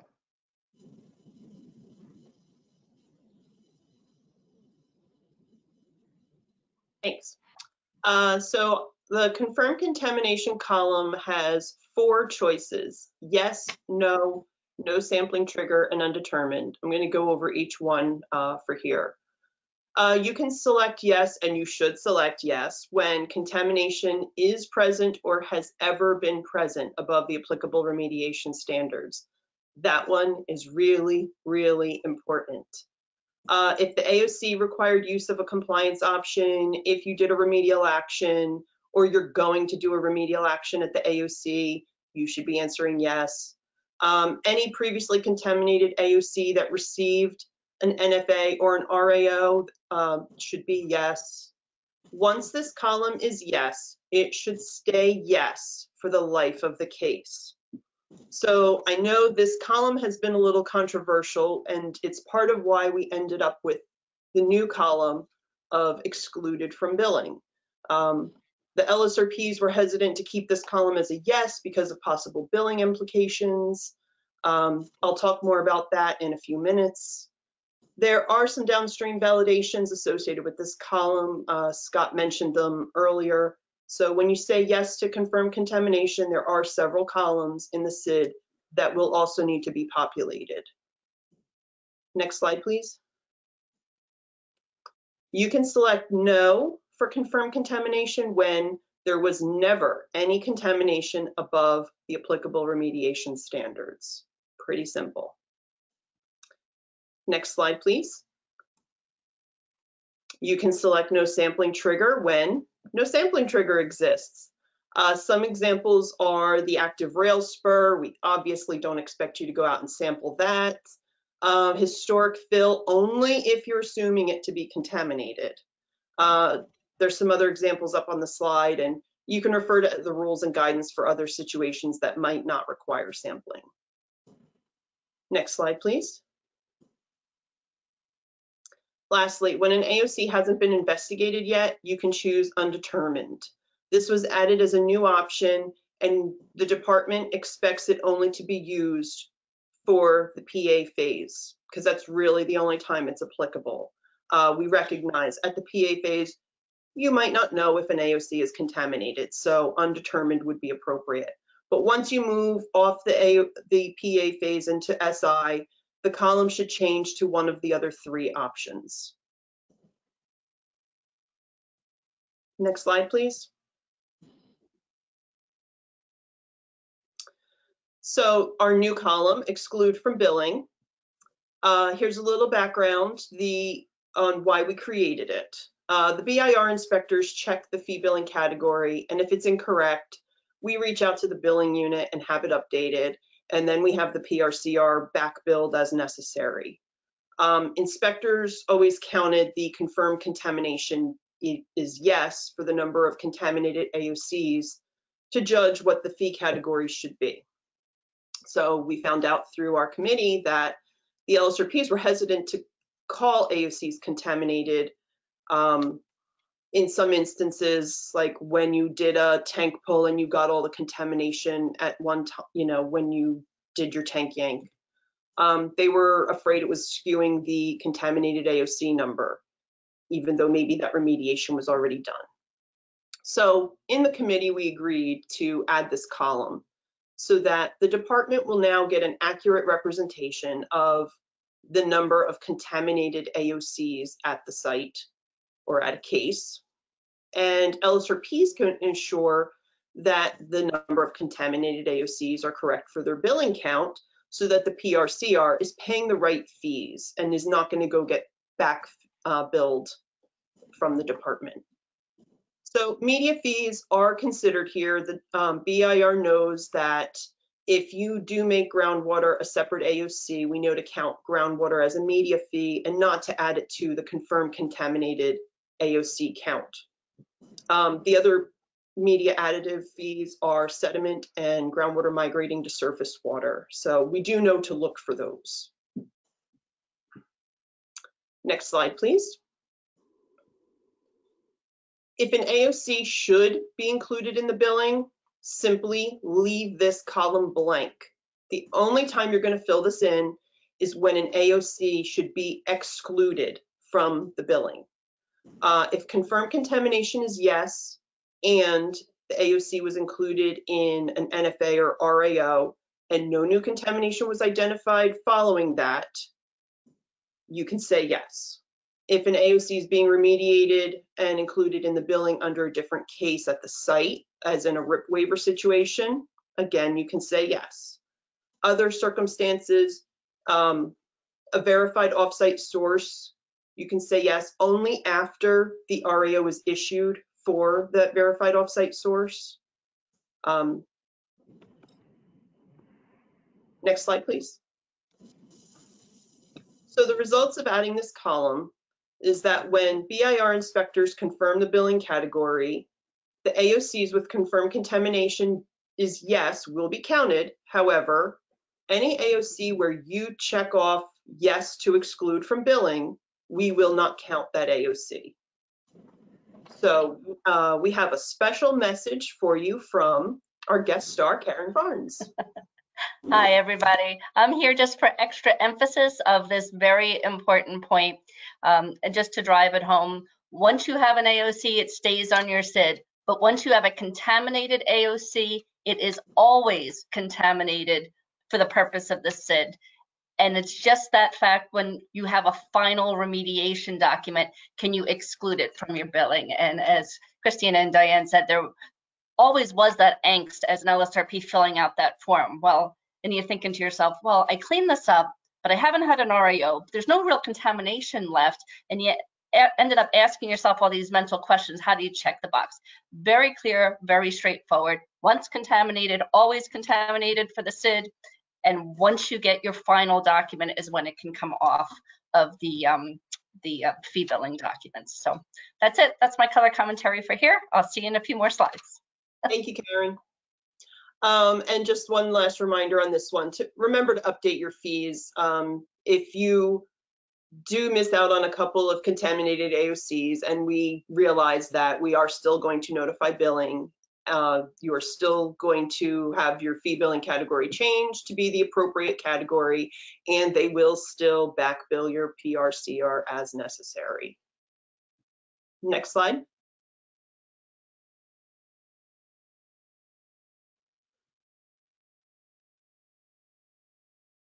Christina. Oh, sorry, I didn't realize the slide changed.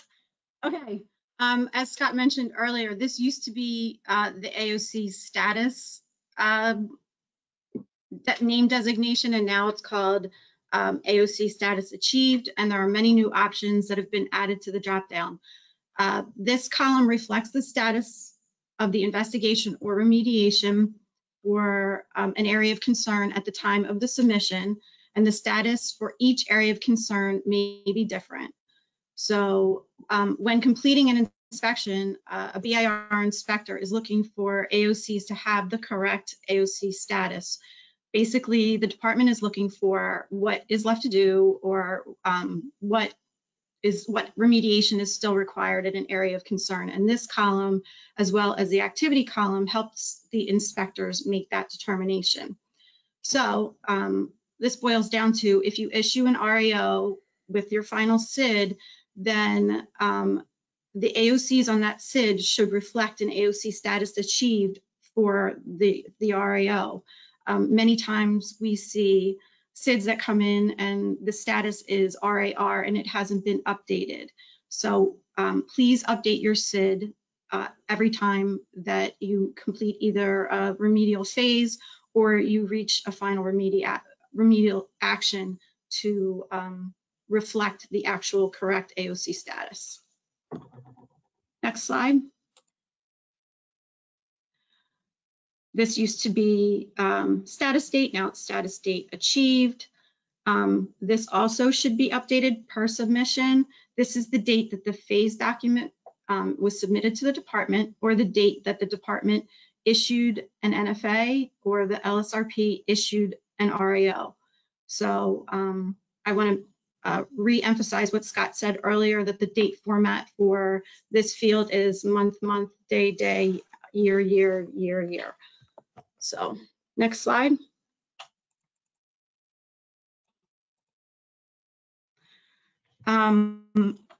This used to just be called incident number, and now it is much more specific. All incidents associated with the case, which is otherwise known as the LSR to the department, and you may have seen that, Scott talked about that earlier, should be included in this column. This slide lists how incident numbers should be entered into the SID. And most importantly, if there's no incident number associated with an area of concern, leave the field blank. I know Scott mentioned that earlier, but it's really important that if there is not an incident number, to please leave that field blank. And if you have questions related to what you should do, how to handle an incident number, the department issued a listserv in February of 2019, and that's listed right here on the slide for you. Next slide. So a little bit more on incident numbers. The instructions advise you when not to enter incident numbers, and I'm going to touch on a couple of points from the instructions. Don't add incident numbers that are being handled in a different case to the incident number column. So if you're working on a site, if you're working on a site that has multiple cases, only include the incident numbers related to the areas of concern in the case you are working on. So if there are AOCs on the SID that do not relate to your case, add those incident numbers associated with those AOCs into the activity column, which I'm going to talk more about later. This allows the department to cross-reference the information in the database. If you enter an incident number that relates to another case on the same site, you will be linking an incident in error and data cleanup will be required. Brandy's going to talk more about dealing with offsite source incident numbers and managing cases for these types of areas of concern. And just one final point is that it's widely recognized that for ISRA cases, incident numbers were not necessarily called in or expected. So like I just said a few moments ago, if there's no incident number, leave the column blank, and please don't put in the ISRA case number. Next slide. So this is this used to be DEP AOC ID. It is now NJ DEP ID, and this column needs to be left blank for the first SID upload. Scott mentioned earlier where you can obtain the NJ DEP ID number. So if there is if there's a change to the AOC ID, the AOC type, or the AOC description, then you would enter the NJDEP ID number, because then that number would cross-reference with the AOC ID or the type or description, so the department would understand what the AOC is, and the SID would pass through the validator. Next slide.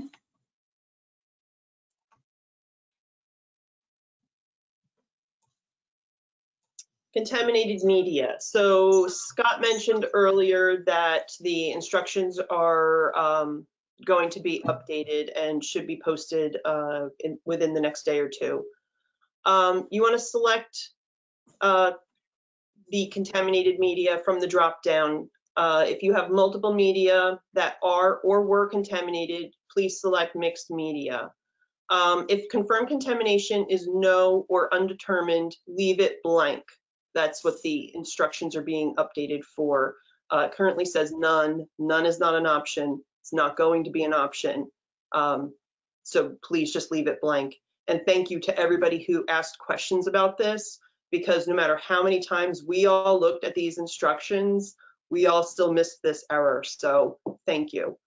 If confirmed contamination is yes, then this column should be populated and should remain populated for the life of the case. Next slide, please.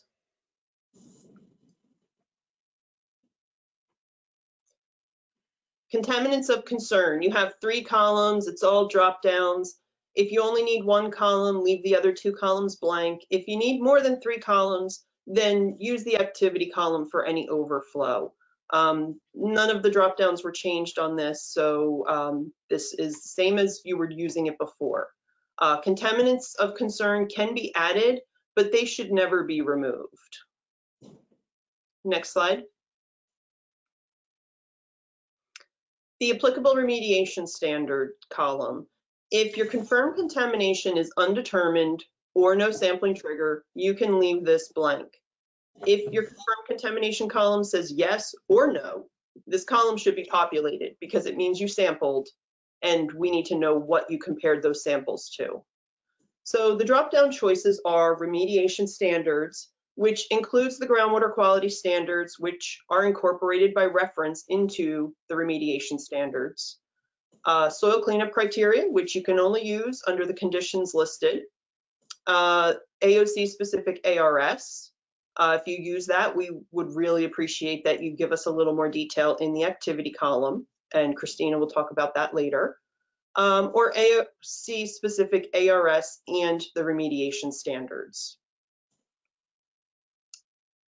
Next slide, please. For exposure route, I don't think there were any changes to the drop downs. You have 2 columns you can use. Again, if you don't need the second column, leave it blank. If you need more than 2, use the activity column.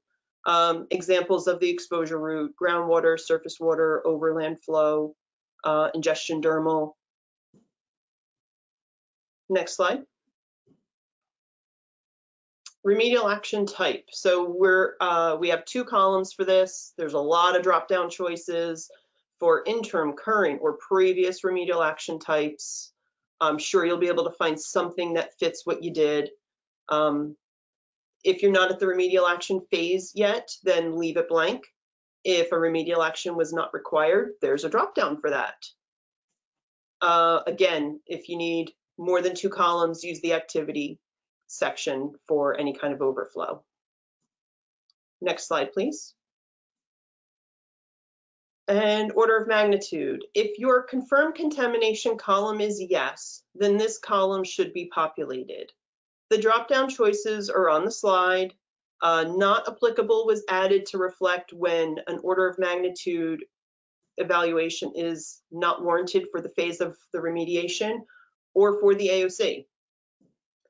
So we've been asked the question of what should be reported when an order of magnitude evaluation was completed.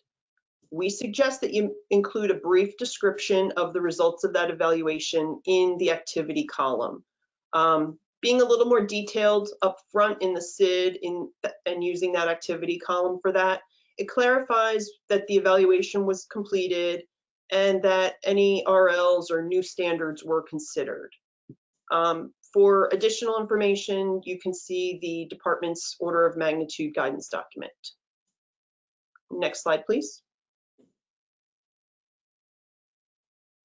Welcome back, Karen. Hello again. I'm here for some more emphasis. Diane and Christina have been talking a lot about the activity column and what to put in the activity column. I call this resist the urge. Maybe you, like me, understand that the inspectors don't necessarily read your entire document. And previously I had this urge to put the history of the world in the activity column here. I think if you advance the slide a little bit, you'll see a red column there in the activity column.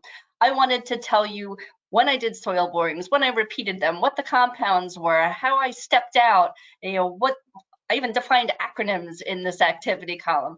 You really don't need all of that. They don't need the history of the world. There's enough clues from the previous columns here. For this example, my area of concern is historic fill. The inspectors know typically what compounds of concern are associated with historic fill. You don't have to walk them through the entire process there. Resist that urge to take your entire history and copy and paste it into the activity column. If you advance to the next slide, here's a more concise version of what it is. Tell them that you did some soil samples, you found a few of the historic fill compounds, and then what your next steps in this phase would be. We would just do the next phase for the remedial investigation. So please resist the urge to copy your entire site history into this column and just keep it to the pertinent information. These folks know what they're looking for. Thank you, Karen. See you soon. Okay, Next slide, please. So as Karen just mentioned, the purpose of this column is to provide us with some concise and critical details, but just not to give us the full details. Those should be included in your phase document. Use this column to support the AOC description as needed, as I was trying to explain earlier. Explain receptor issues here.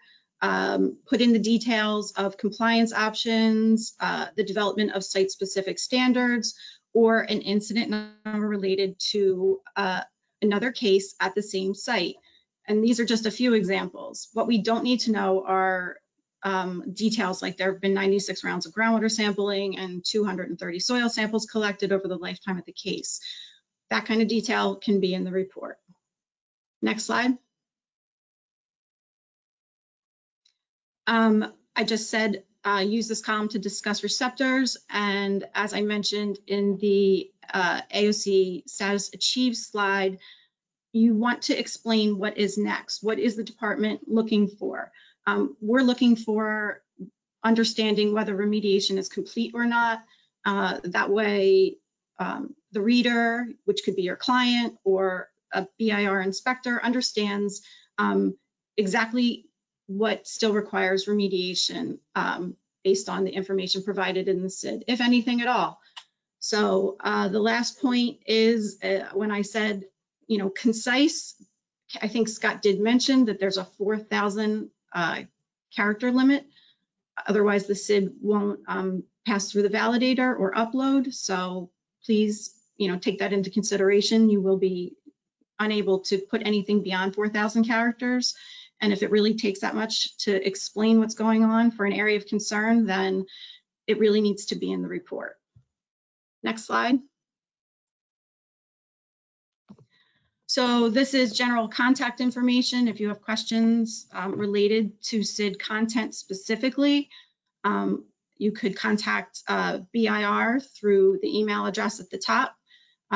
Scott talked about the SID conversion email address, and remember that that is not a person you're emailing. It's just an automated process that needs to include your SID to be converted. And if you have issues, that's the third bullet is the support email that you can reach out to Scott and his team, and they'd be more than happy to help you upfront and through the process. Next slide. We are on to questions. All right, yes, we have a lot of questions. As Lynn said earlier, if we don't get to your question, no worries, it will get answered via email. So I'm going to get through as many of these as we can. The first one is, for multi-phase reports, wouldn't you need to update the second SID to include the DEP ID, assuming the first upload is the first time a doc has been submitted?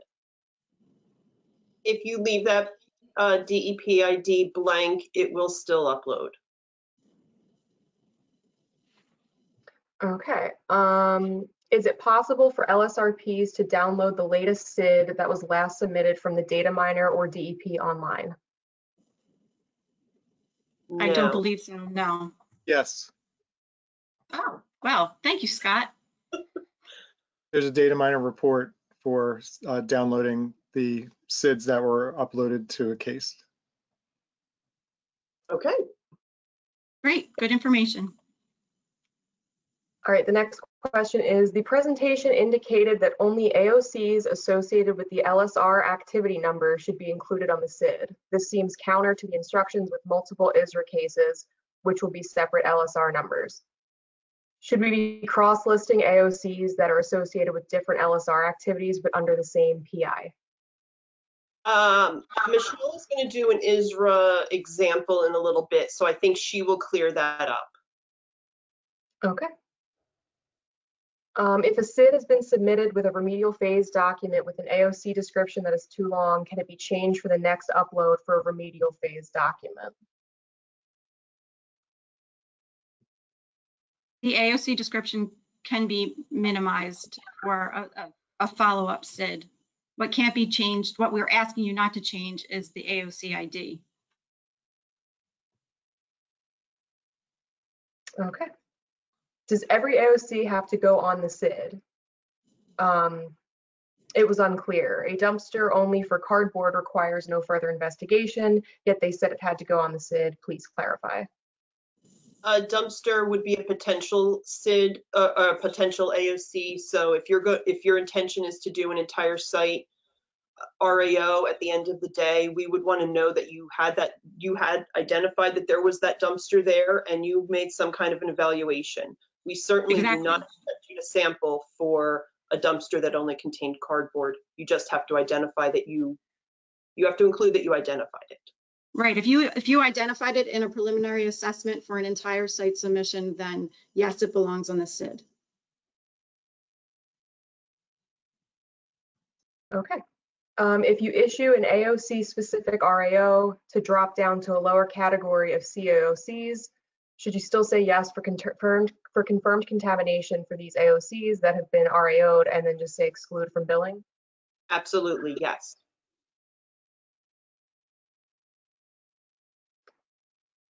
Let's see. The SID is being submitted with the RAR. Should you say RAR even though you're about to submit the RAO in a few days, or RAR SID should have RAO as that is technically the latest status? Only SID with RAO should have RAO as status. So, I mean, that's an interesting situation if you're going from the RAR and the RAO being within days of one another. I'm trying to think of process, Diane, for BIR, like how that would come in. I think you would give the RAR status, and you would give the RAO status, because the phase document would get reviewed at the time that the RAO was being inspected, and we would be looking for the most updated version, and it would be fine. It should reflect the correct status in that case scenario you're giving me. I agree with that answer. And, sometimes things happen and you think you're going to issue the RAO within a couple days, and then maybe you get delayed and it might not be issued when you thought. So please keep that RAR as the RAR status and change the status for that the SID that goes with your final RAO. You can update your status achieved for that. Okay, how does the contaminated AOC box apply in an area where compliance averaging finds the AOC meets unrestricted use standards? If you used a compliance option, you had contamination, and your confirmed contamination should be answered yes. If an incident is reported after a UST is removed because holes were observed in the tank, but the results were less than the remediation standards, should confirmed contamination be yes or no?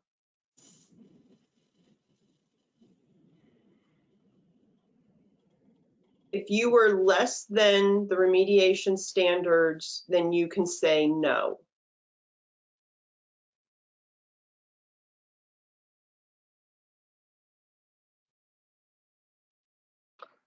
On exclude from billing, if an AOC is identified as contaminated but is from another AOC that extends onto this AOC, how do we prevent double counting of the contamination, i.e. sample at UST but turns out contamination is historic fill?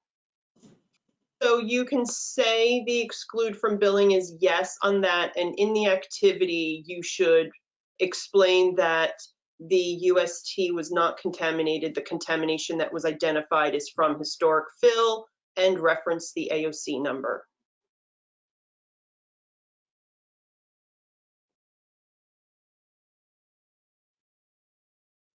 With regard to NJDEP ID numbers, when you say leave blank on the first upload, are you referring to the first upload of the new SID or the first ever upload?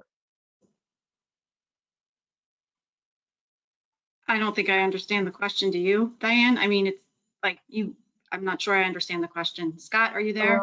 Yeah, Yes. I figured Scott would be. I think Scott should be on for this one. It's the first upload to that case.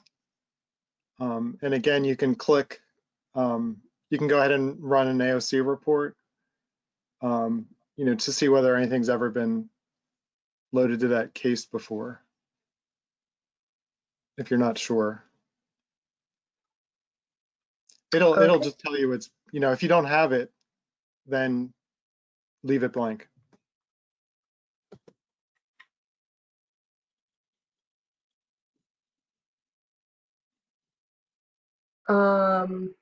There are only 4 sample AOC tracking AOCs on this spreadsheet. Can the department provide more examples on successful completion of various types of AOCs that have been addressed throughout this LSRP program? Providing more sample AOC tracking AOCs would provide much more clarification to the LSRPs. Are you talking about examples? Not. Yeah, I'm not sure what they're asking. I think AOC tracking, was that a tab in the Yeah, in the so there's SID an that add example tab. examples? With just a few AOCs, I guess, you know, they want to see more examples. Diana, I don't remember discussing in committee that we were adding additional AOCs as an example. Do you? I don't. Scott, is that something that you would consider for one of the next renditions? I think we would, if there were scenarios that we wanted to cover, we would add them to the instructions. Okay. So if there are scenarios people would like us to cover, I think they should, you know, submit them to BIR and then we can add them to future instructions. Or put them in the course evaluation. We're going to read those too. So, I mean, that's just a suggestion. All right, are we supposed to include both exposure route and contamination pathways under the exposure route column? Yes. Select from the drop downs that are there. If your confirmed contamination is yes, then you should be filling out that column. Does DEP prefer the activity column to be filled out and separated by phase? So description of the PA, a separate description of the SI, etc. I don't think that that's necessary. I mean, if you're coming in with a full suite of reports that starts at the PA to the RAO, you can write it however you like, but as long as it's written so that, you know, we understand what happened, I don't think it's important to point out that a PA and SI, like what you did at each phase. On our end, we see from what you submit in the online services that a PA was submitted and an SI was submitted, you know, right through to the end of the remedial process. So if that helps you parse it out and still give us concise and critical information, fine. However, it's not necessary.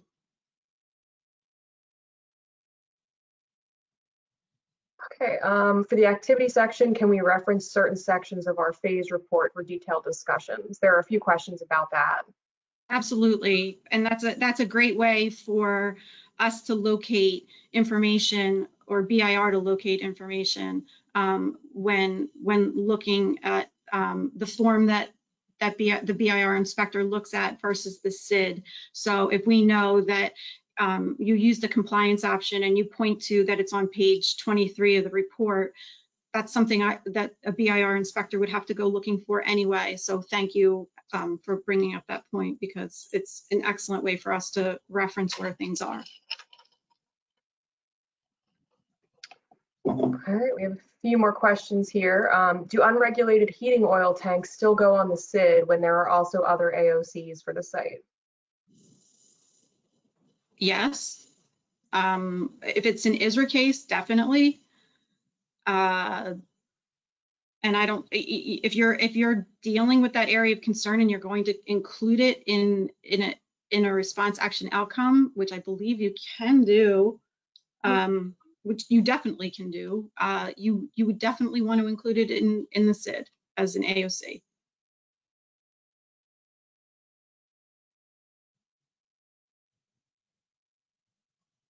If the AOC was investigated as part of a historical investigation and through the LSRP evaluation of the AOC, there is conclusion that this AOC has some exceedances. Would this AOC be categorized as an AOC with confirmed contamination? Yes.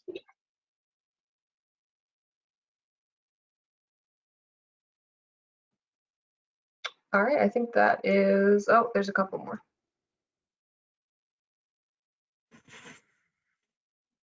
They just keep popping up. Is there an exposure route when historic fill has already been capped?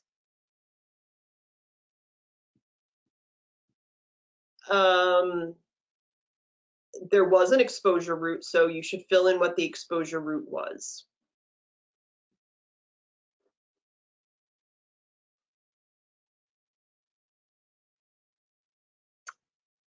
How do we access prior SIDs through data miner? Scott? Yes. Can you guys hear me? Yes. Yeah.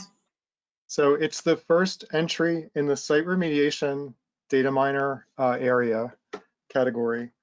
Go to the case tracking section, and then under the case tracking section, it's called Case Inventory Documents and Associated AOCs by PI number and case activity. So when you run that, you need your PI number and then the case that you're interested in. So it's that LSR number again. And then there are tabs in there. So this gives a summary of what AOCs have been uploaded before. And also in another tab, there are links that have a download button or download link that you can click to download the actual spreadsheets, or older ones, you know, maybe PDFs or what have you. But if there's one that you know is at that activity, but you don't see it, it could be because we don't have it categorized as a SID in our system. And you can contact NJDP Online Support, and you know, we can look into that. But I believe a listserv went out in October of 2020, you know, announcing this report. So please go and use it. All right, thank you, Scott, for jumping in on some of those questions. And thank you, Diane and Christina. We are going to move forward now. Up next, we have Mike Justiniano again, and he is going to be discussing remediation in progress waivers. So Mike, whenever you're ready, you can take over. Okay, thank you. My name is Mike Justiniano. I'm with the Bureau of Field Operations, the Southern Field Office. But just for some context, up until December and from the start of the LSRP program, I was with BIR, and part of my duties were to, as a supervisor, overseeing the remediation in progress waivers. I've also had extensive ISRA experience early in my career, where I worked in the ISRA program for about 20 years. So next slide. Okay, so I guess I do want to emphasize one thing, and that is this isn't intended to be a training on remediation in progress waivers. It's a SID training. Obviously, there'll be some context for remediation in progress waivers, but I just want to be clear that I'm not touching on everything that's involved in the remediation in progress waiver. I'm limiting it to as it pertains to the case inventory document. So the first thing is, where does a remediation in progress waiver apply? It applies to ISRA cases where there is a previously existing and active ISRA case. So a very common scenario is particularly with things like pharmaceuticals, those types of operations where they go through mergers. So you may have a case that's existing. There's a sale of the business, and some years later, there's some other merger or sale, and now there are new AOCs to deal with in the new case. That's a common scenario. As a rule of thumb, you'll have previously existing an active ISRA case that occupy the overlapping footprint. So where would something be that where this may not apply? If, for instance, you have something like an industrial park where you have one building where a tenant ceased operations and they're ongoing, but then later on, there's another ISRA trigger for a different tenant, totally different leasehold, totally different part of the industrial park. That wouldn't apply in this type of scenario. And I explained that because of the second bullet here, which is that all the AOCs that pertain to the ISRA case that you're looking at that may be applying for the RIP waiver, the remediation progress waiver, have to be included in the SID, in the case inventory document. But you also need to include all of the AOCs from the previous case, okay? So from the previous case where you have an overlapping footprint, in other words, there's still AOCs that are being remediated by a previous responsible party or person responsible for conducting remediation. All of those need to be included on the SID, and I'll show you, how that look. So, next slide.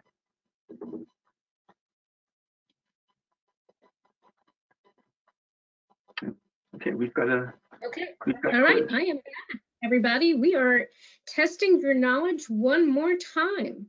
So for a true or false question, remediation in progress waivers do not apply to situations where there is a previously existing and active ISRA case. Is that true or false? Your poll is now open. Please select one of them. And while you are taking this time to answer this question, I just want to take the opportunity to let you know that we have some upcoming training events.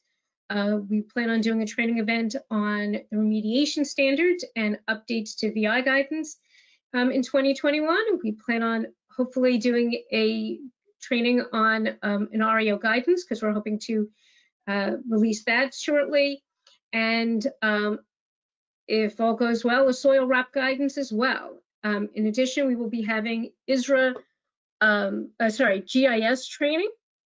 So please take the time to, again, comment in your SurveyMonkey regarding the remediation standards. The link will be made available towards you again. Please give us any suggestions for anything else that you feel we should be including in our training. And we are now done with Test Your Knowledge, and the correct answer is, next slide, it was false.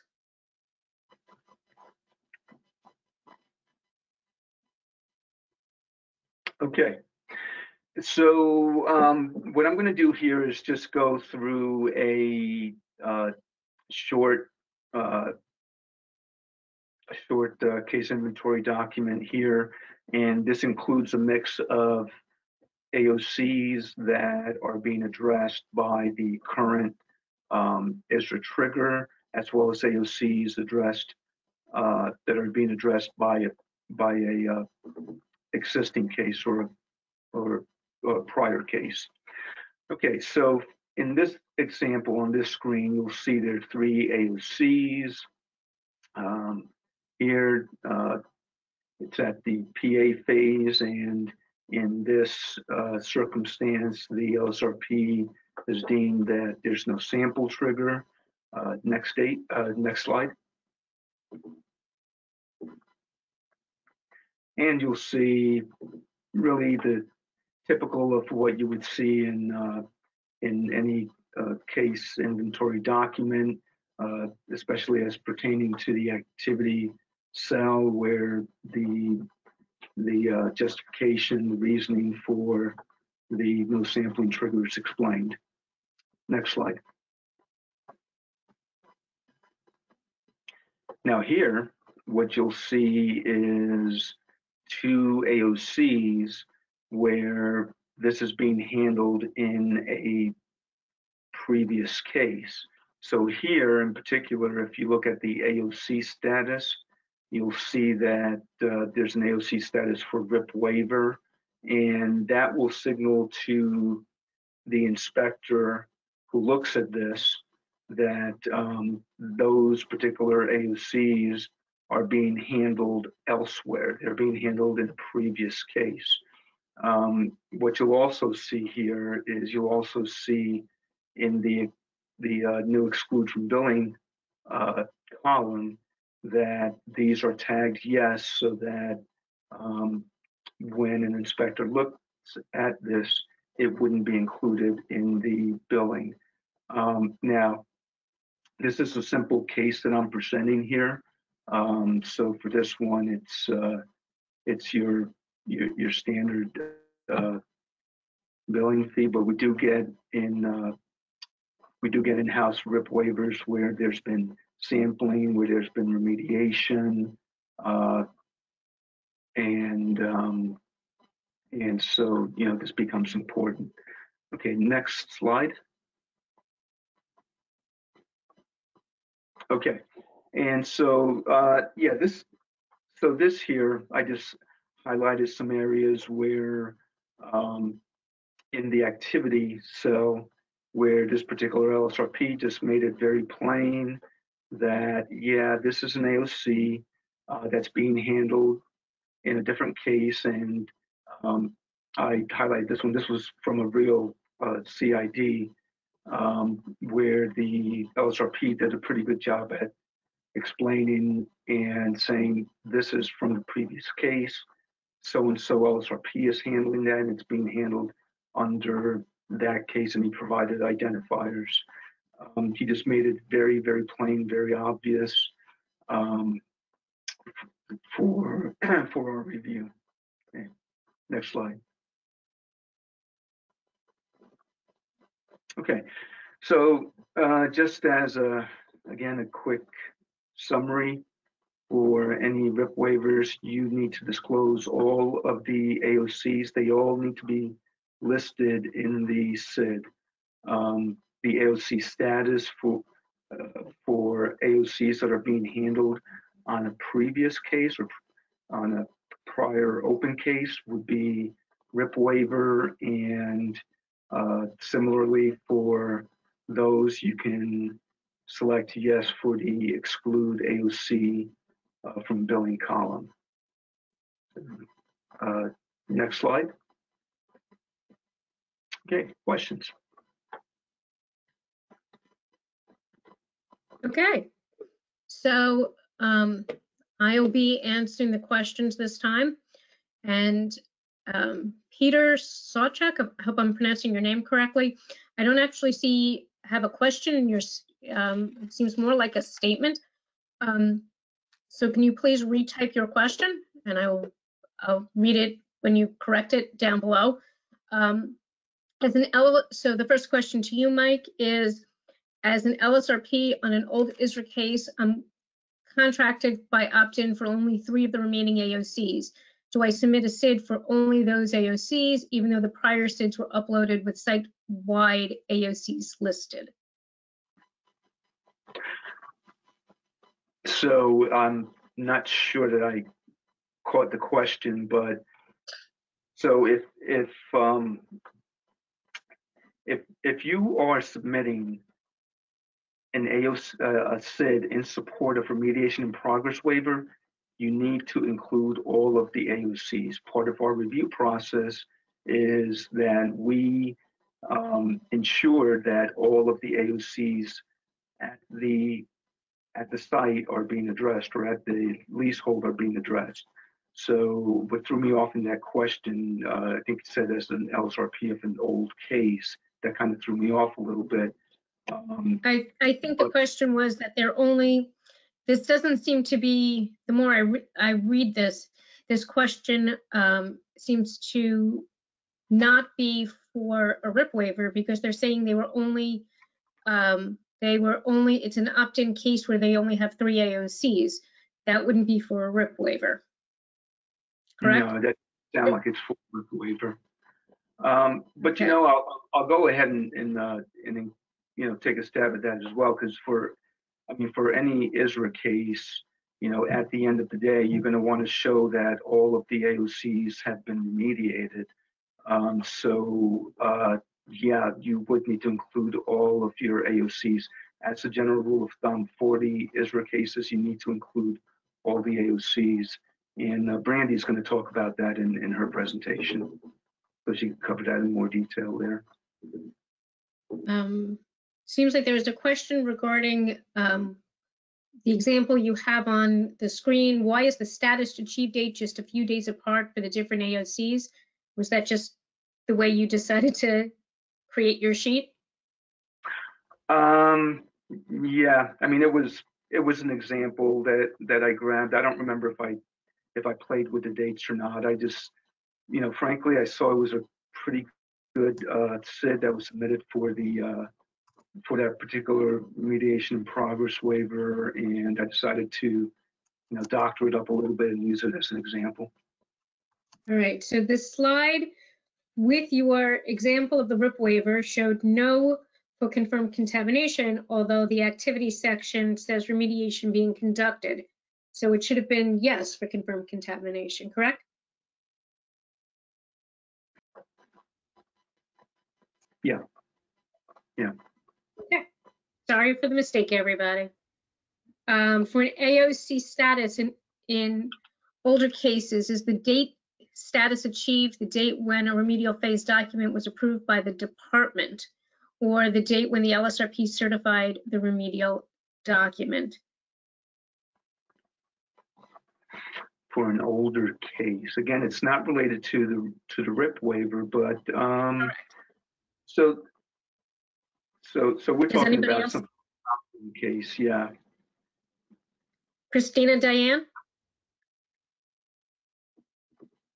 Can you repeat the question, please? For an old case, would the date, I think they just deleted the question for me, but was the date of the submission with the status of the column B, the date the department approved the submission? Oh, here it is. For an AOC, is the date status achieved the date when a remedial phase document was approved by the department? The department doesn't approve remedial phase documents. It's the date that it was submitted to the department. So but when we did in the past. Right, talk about that wouldn't be reflected in a SID unless. Are you talking about when NFA was approved? If so, the date of the NFA approval. Correct. But a remedial phase document, if an RAR was approved prior to SARA, then it would be the date that the department approved that. And, I presume that you would include that as an appendix in your report, so we'd be able to cross-reference that. Okay. Is there a way to get the SID conversion email to stop? I'm getting the same emails from the system over and over again with the not corrected format. I think that's a specific question to Mangle that you should contact BIS directly. Yeah. Just so you know, how do you? If you have a lot of embedded images in your email, they're all attachments, and it tries to convert every one. So you can remove those before you send the SID for conversion. Okay. How do you address an AOC that was historical part of a RIP waiver and still active as part of the current ISRA case? That was historically part of a RIP waiver and still part of an active ISRA case? I guess there was a previous RIP waiver. Right. So if I understood the question correctly, so I'm going to rephrase the question, which is what I think I'm hearing is, how would you include an active AOC for an active case, but that happened to be included in a RIP waiver somewhere along the line? Same way. You tag it as a RIP waiver, you would exclude from billing, and you would explain in the activity cell where it is that the AOC is being addressed. Do we have to use the same AOC ID number for the AOCs of previous cases, which will be indicated by me as a RIP waiver? You don't need to use the same AOC ID, but somewhere in the activity cell, you should at least mention the AOC ID used in the previous case so that the reviewer can do a cross-reference and know that it's being handled and how it's being identified in the other case. Okay, and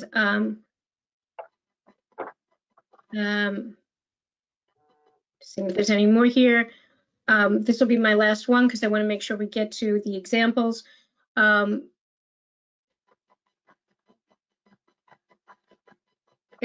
about historic ISRA cases that achieved regulatory closure, not RIP waivers? Does the department want these closed AOCs to be included on the SID? Obviously, these would need to be discussed regarding order of magnitude evaluation as part of the initial PA, but should these be on the SID as well? Yes.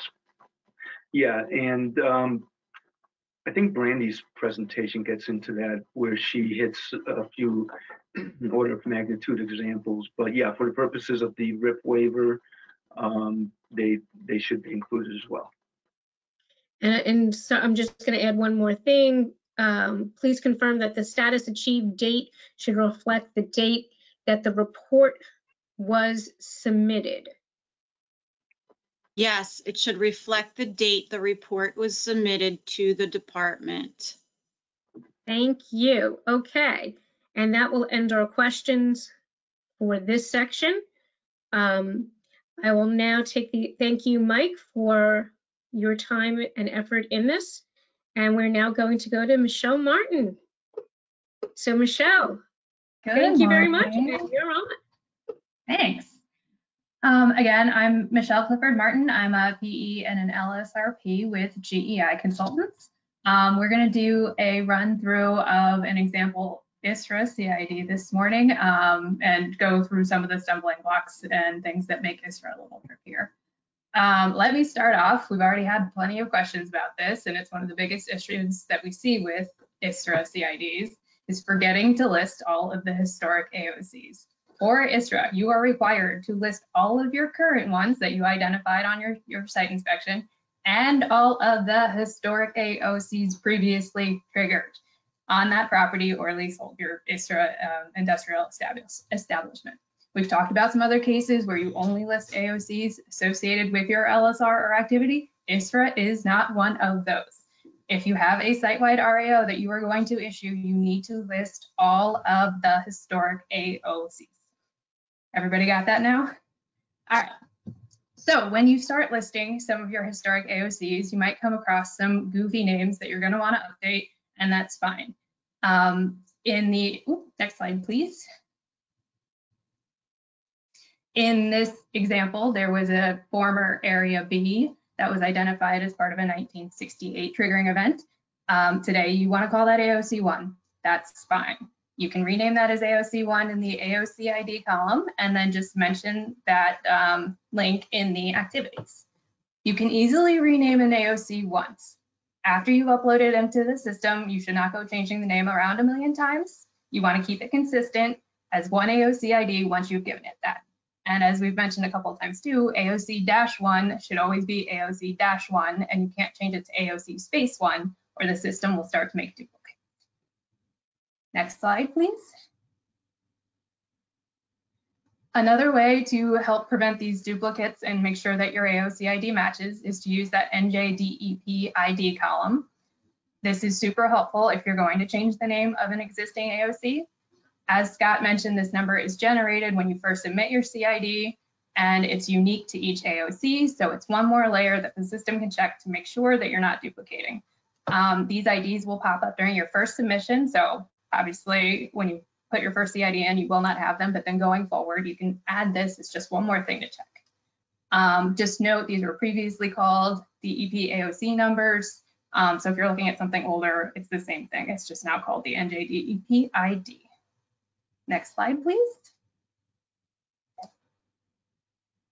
Okay, so again, the biggest issue that we see is not listing all the historic AOCs. Now we've talked about that. We've talked about how to make sure you're not duplicating them. Now we're just going to go through some of the stumbling blocks when you're actually filling out the CID. You're going to start it out like anything else. You're going to list your AOCs, your types, your IDs. The first somewhat tricky column you're going to come to is that confirmed contamination. As we've mentioned several times today, if any contamination is present or has ever been present above the applicable remediation standards, including background, you're going to check yes, even if that AOC has a prior NFA or RAO. So for this one, we have AOC 1. It was previously impacted and received an NFA, but I still check yes in the confirmed contamination. I know this makes all of you want to cringe. I know you don't like it, but that's a big reason that we added that exclude from AOC billing column. So then you can check yes in that column and you will not get billed for that. This allows the LSRPs to provide the DEP the information they are actually looking for regarding the prior contamination, while also making sure everybody's content that we're not getting billed for it. And then obviously if you sampled and there was no contamination present, you check no. And if you have an AOC that had no sampling trigger, such as a AST and secondary containment with no staining, or one of these examples is a loading area, concrete looked good, no signs of discharge, you would just check no sampling trigger. We also now have an undetermined status, which means that the AOC hasn't been investigated yet. This can only apply when you're in your PA phase and might be for something you identified floor drains, but you need to video inspect them to decide if you need to sample or not. Then you would check undetermined there. Next slide. Thank you. So as we continue across the CID spreadsheet, the next set of columns that can get tricky is the AOC status. Again, we've had a couple of questions about this already. In this example, AOC 3 was identified in a 2019 site inspection and found to be in good condition. Therefore, it's in the PA phase and the date of the PA submission is listed. This will carry through on the CID for all of the other submissions until you get to the RAO phase. For AOC 6, this AOC is now in the RI phase. It has gone through the PASI, but they aren't listed because the most recent status is the RI. So the RI date is listed with the RI report. Next slide, please. And then for closed AOCs, you list the date of the final remediation document. So here, AOC 2 received an NFA in 1998 and then was no longer used. So it doesn't get bumped up to the PA because it didn't exist when you did your PA inspection. But AOC 6 in this instance also received that NFA and then was continued to be used.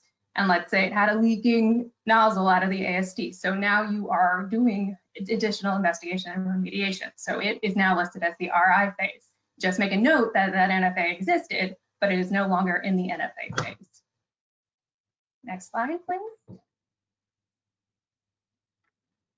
And then one more thing for ISRA cases that comes up a lot is that order of magnitude evaluation. The options for this column are pretty straightforward. You select yes if the order of magnitude was evaluated. And like everyone has mentioned, just make a quick note in the activity column saying it was done and that you don't need to do anything else. Or if you do need to address something, just make a quick note. You can select no if it was not conducted, and then you've got the not applicable if this option isn't warranted for this phase of remediation. Next slide. And that is it for your quick run through on how to fill out an ISRA CID. Okay, we have a couple questions here. The first one is, an ISRA case submits an RAR and RAO for a certain number of AOCs, and there are still outstanding AOCs that need to be addressed. Do you identify the AOCs that an RAO is issued as exclude AOC from billing as yes? Yes, if you submitted that final document, then you can pull them out, yes. Okay, and the next question is the SID the primary inspection and enforcement document used by the department? When a site inspection visit is done by the department, have the reports been reviewed or only the SID? Are NOVs being issued based on the SIDs? This might be a question. Yeah. Okay, so I am listening. This is Christina. Can you repeat that again, just because it was a mouthful? Is the SID the primary inspection enforcement document used by the department? When a site inspection visit is done by the department, have the reports been reviewed or only the SID? Are NOVs being issued based on the SID? Okay, so it's a three-part that's question. not a, Elaine, it's not even related to this part of the presentation, so. and it's not related to the SID itself. That is related to what BFO does and during their site visits, and they have access to all the information, and what the site inspector chooses to look at is up to them. Okay, for a new ISRA trigger at a site with a previous RAO, should the status date be for the previous RAO or for the PA for the new ISRA case? It's sort of AOC by AOC specific. If that AOC is not around anymore, you would use the RAO date. If you inspected it as part of your PA, then you're going to list it as in the new PA date. And it just reference that an RAO does exist.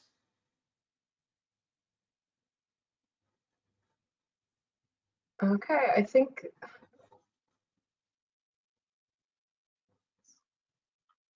that's all the questions right now for this specific part of the presentation. So I think we are going to move on. Thank you so much, Michelle. Thanks, guys. Okay, so up next we have Brandy Gray. She's an LSRP with Langen, and she's going to discuss the SID when there are off-site sources and impacts to multiple media. So Brandy, you're up. Great, thank you. Good morning, everyone. My name is Brandy Gray. I'm an LSRP and a senior project manager at Langen. And as Alyssa said, I'm going to walk you through an example SID to show you how to document multimedia impacts and offsite source, use of alternative remediation standards, and an attainment method to demonstrate compliance. Next slide. So just to give you a little bit of background for the example so you can follow along, in this case, we have two AOCs that have soil impacts that have been remediated, and an RAOA for soil has been issued. Sediment and groundwater have also been impacted as a result of discharges at these AOCs. But in order to close out those soil impacts, two new AOCs, one for each media, so one for sediment and one for groundwater, were established. Additionally, a fifth AOC was added for off-site source impacts. Next slide. So here you see we have AOC 1 and AOC 2, which, as I said, they were the two AOCs where soils have been remediated. The confirmed contamination box is checked yes, and an RAOA has been issued, which is selected in the AOC status achieved column. Because the RAOA was issued for soil, annual fees for those AOCs are no longer required. As such, yes is selected under the exclude AOC from billing column. In the activity column, you can see the highlighted text. There's a discussion there related to other impacted media for these AOCs, and it refers you to the relevant AOC within the SID. So again, this example, AOC 3, has been identified to address the sediment impacts, and AOC 4 has been identified to address the groundwater impacts. Next slide. So we've moved on to the SID, and here's the AOC 3 and AOC 4, which, as I said, address the remaining media impacts associated with AOCs 1 and 2. Yes is selected for confirmed contamination, and exclude AOC from billing is left blank. I want to note that AOC 3 and AOC 4 are not contaminated soil AOCs and will not be counted towards your fee billing category, but they are counted as media fees. So looking at the AOCs 1 through 4 in this example, the inspector would be able to determine that this case has an annual fee associated with a category 1, which is 0 to 1 contaminated soil AOCs with 2 media, 1 for sediment and 1 for groundwater.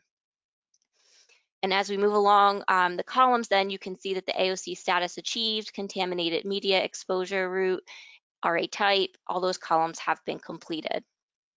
I also want to point out that previously in the contaminated media column, you had to select mixed media when you had sediment impacts within the AOC, but now sediment is a standalone option and can be selected. I know that some confusion in the past with what to do when you had sediment. Next slide. So moving on to the offsite source piece. In this particular example, we have a case where chromium impacts were identified in groundwater that are related to an offsite source. An unknown offsite source discharge was called into the department, and it was provided, that was your initial incident communication number. A separate AOC was then established in the SID. So in this particular example, it's AOC 5. And once the impacts were confirmed, the discharge was called into the department a second time as a verified offsite source, which this is your second incident number. And we usually use this second number in our RAO notices to state that, you know, there's these additional offsite source impacts. Yes is selected for the confirmed contamination and should be included in the billing until the RAO is issued for this AOC. So this is very important that this should be selected until the RAO is issued, and we've talked about this a few times. The initial incident number is placed under the Incident Communication Center numbers managed in this case column, which is a mouthful to say, and the verified offsite source incident number should be documented in the activity column. This is very important that you complete it this way. There are some cases though that predate the guidance for addressing unknown offsite sources for contamination, and in that case you would only have one incident number. Only in those cases you would leave the incident number column blank, and you would place that incident number in the activity column. Next slide.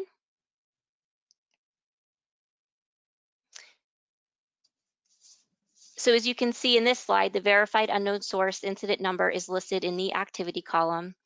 And just to reiterate, this should only be the verified unknown offsite source incident number that is listed in the activity column, which is your second number that you call in. The only exception to this are cases that predate the unknown offsite source guidance. And in those cases, you leave the incident column blank and place the initial incident number in the activity column. Next slide.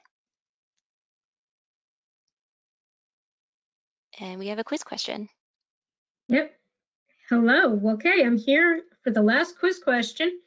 True or false, the verified offsite source incident number should be included in the activity column. True or false? So your polling starts now. Please answer. And while you are doing that, I want to take this opportunity to thank all of the DEP presenters, as well as the other presenters that we have, Mark Fisher, Karen Barnes, Michelle Martin, and Brandy Gray. We could not have done this without you, without your help of the entire committee that was mentioned earlier in Mike's slide. This presentation would not have been possible, so I appreciate everybody's help in accomplishing this. It's amazing how long 1 minute can be when I have to talk like this. So I'm going to say, also use this time to remind everybody to fill out the SurveyMonkey. You can also add during that SurveyMonkey of any other trainings that you feel that we should accomplish. 3 more minutes to go. All right, everybody, we're done.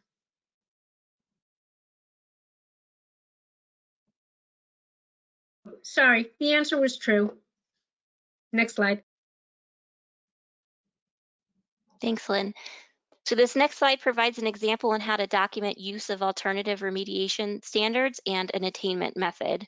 It's pretty straightforward. You're going to select other in the additional RA type, and you put the details in the activity column. And again, these details should be very brief. If you feel the need to provide additional commentary, you can reference the phase document and where to find that information. So for this example, it's documented that SPLP was used to eliminate the IGW pathway for benzene, and the ARS form was submitted in April 2019. Additionally, compliance averaging was used to reduce the area requiring remediation. The activity column states what attainment method was used. When the remedial action work plan was submitted, it talks about soil removal and when the remedial action report and response action outcome were submitted. Next slide. And that's it. Any questions? Okay, we do have some questions. And again, we will try to get through what we have here. If it is a verified offsite source, then would we remove this from the fee billing column? The answer to that is no until you issue an RAOA for that AOC. Yeesh. Okay, wait, things are moving here. What occurrence triggers the initial call in for the offsite source to become verified? So I would refer you to the guidance. There's very specific details there on when to call in. You do the initial call-in number and when you have a verified offsite source. All right, we have so many questions. For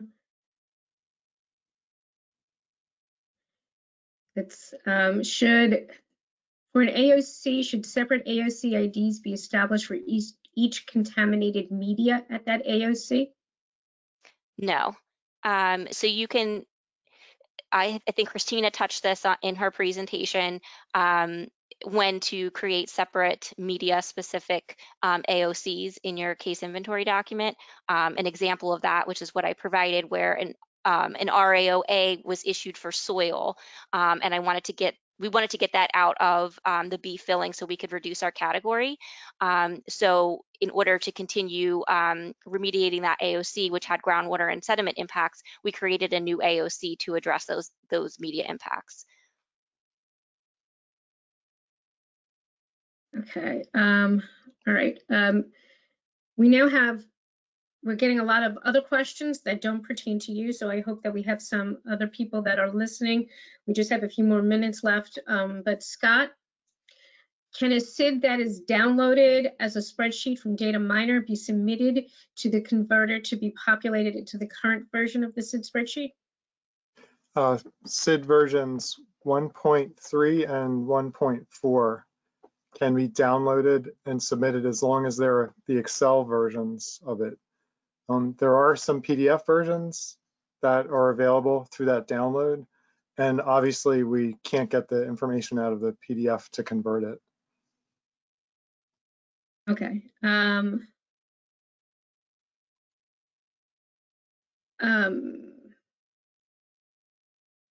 So Mike, are you around?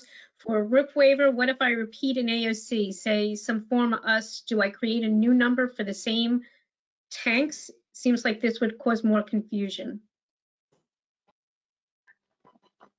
I'm really not clear why you would make the same AOC twice. Reread the question. I'm not sure I understood it. It said for a RIP waiver, what if I repeat an AOC? Again, I don't know why they were repeating it. Say a former tank, do I create a new number for the same tanks? Seems like this would cause more confusion. Definitely sounds like it's confusing, Brian. Seems like it would be a question to just ask BIR directly if you have that issue. Thank you. Yeah, so that sounds like an order of magnitude question to me. And someone had asked before about the AOC identifier, if they need to make it consistent with how it was identified previously. So previously I answered, no, you can assign it your own case number, but you at least in the activity column have to provide a cross-reference to what it was called before so that the reviewer can match it up. So hopefully that answers the question. If not, we'll try again. All right, so at this point, I will invite back my co-moderator. I'm sorry that we were not able to answer everybody's questions during this presentation. We have received more questions today than we have ever received in any of the trainings that I've ever been part of. We will do our best to try to answer your questions, but each of the presenters, throughout the presentation, there were emails that you can send your questions directly to the bureaus, so that would work as well. And I want to thank you for coming, Alyssa. Yeah, I mean, I think that's everything. We'll answer your questions, and don't forget to complete the course evaluation. I'll put it in the chat box once again, so you can click directly on it. It's really helpful for us going forward, and it helps us help you. So thank you and stay safe. Thanks, everybody. See you soon.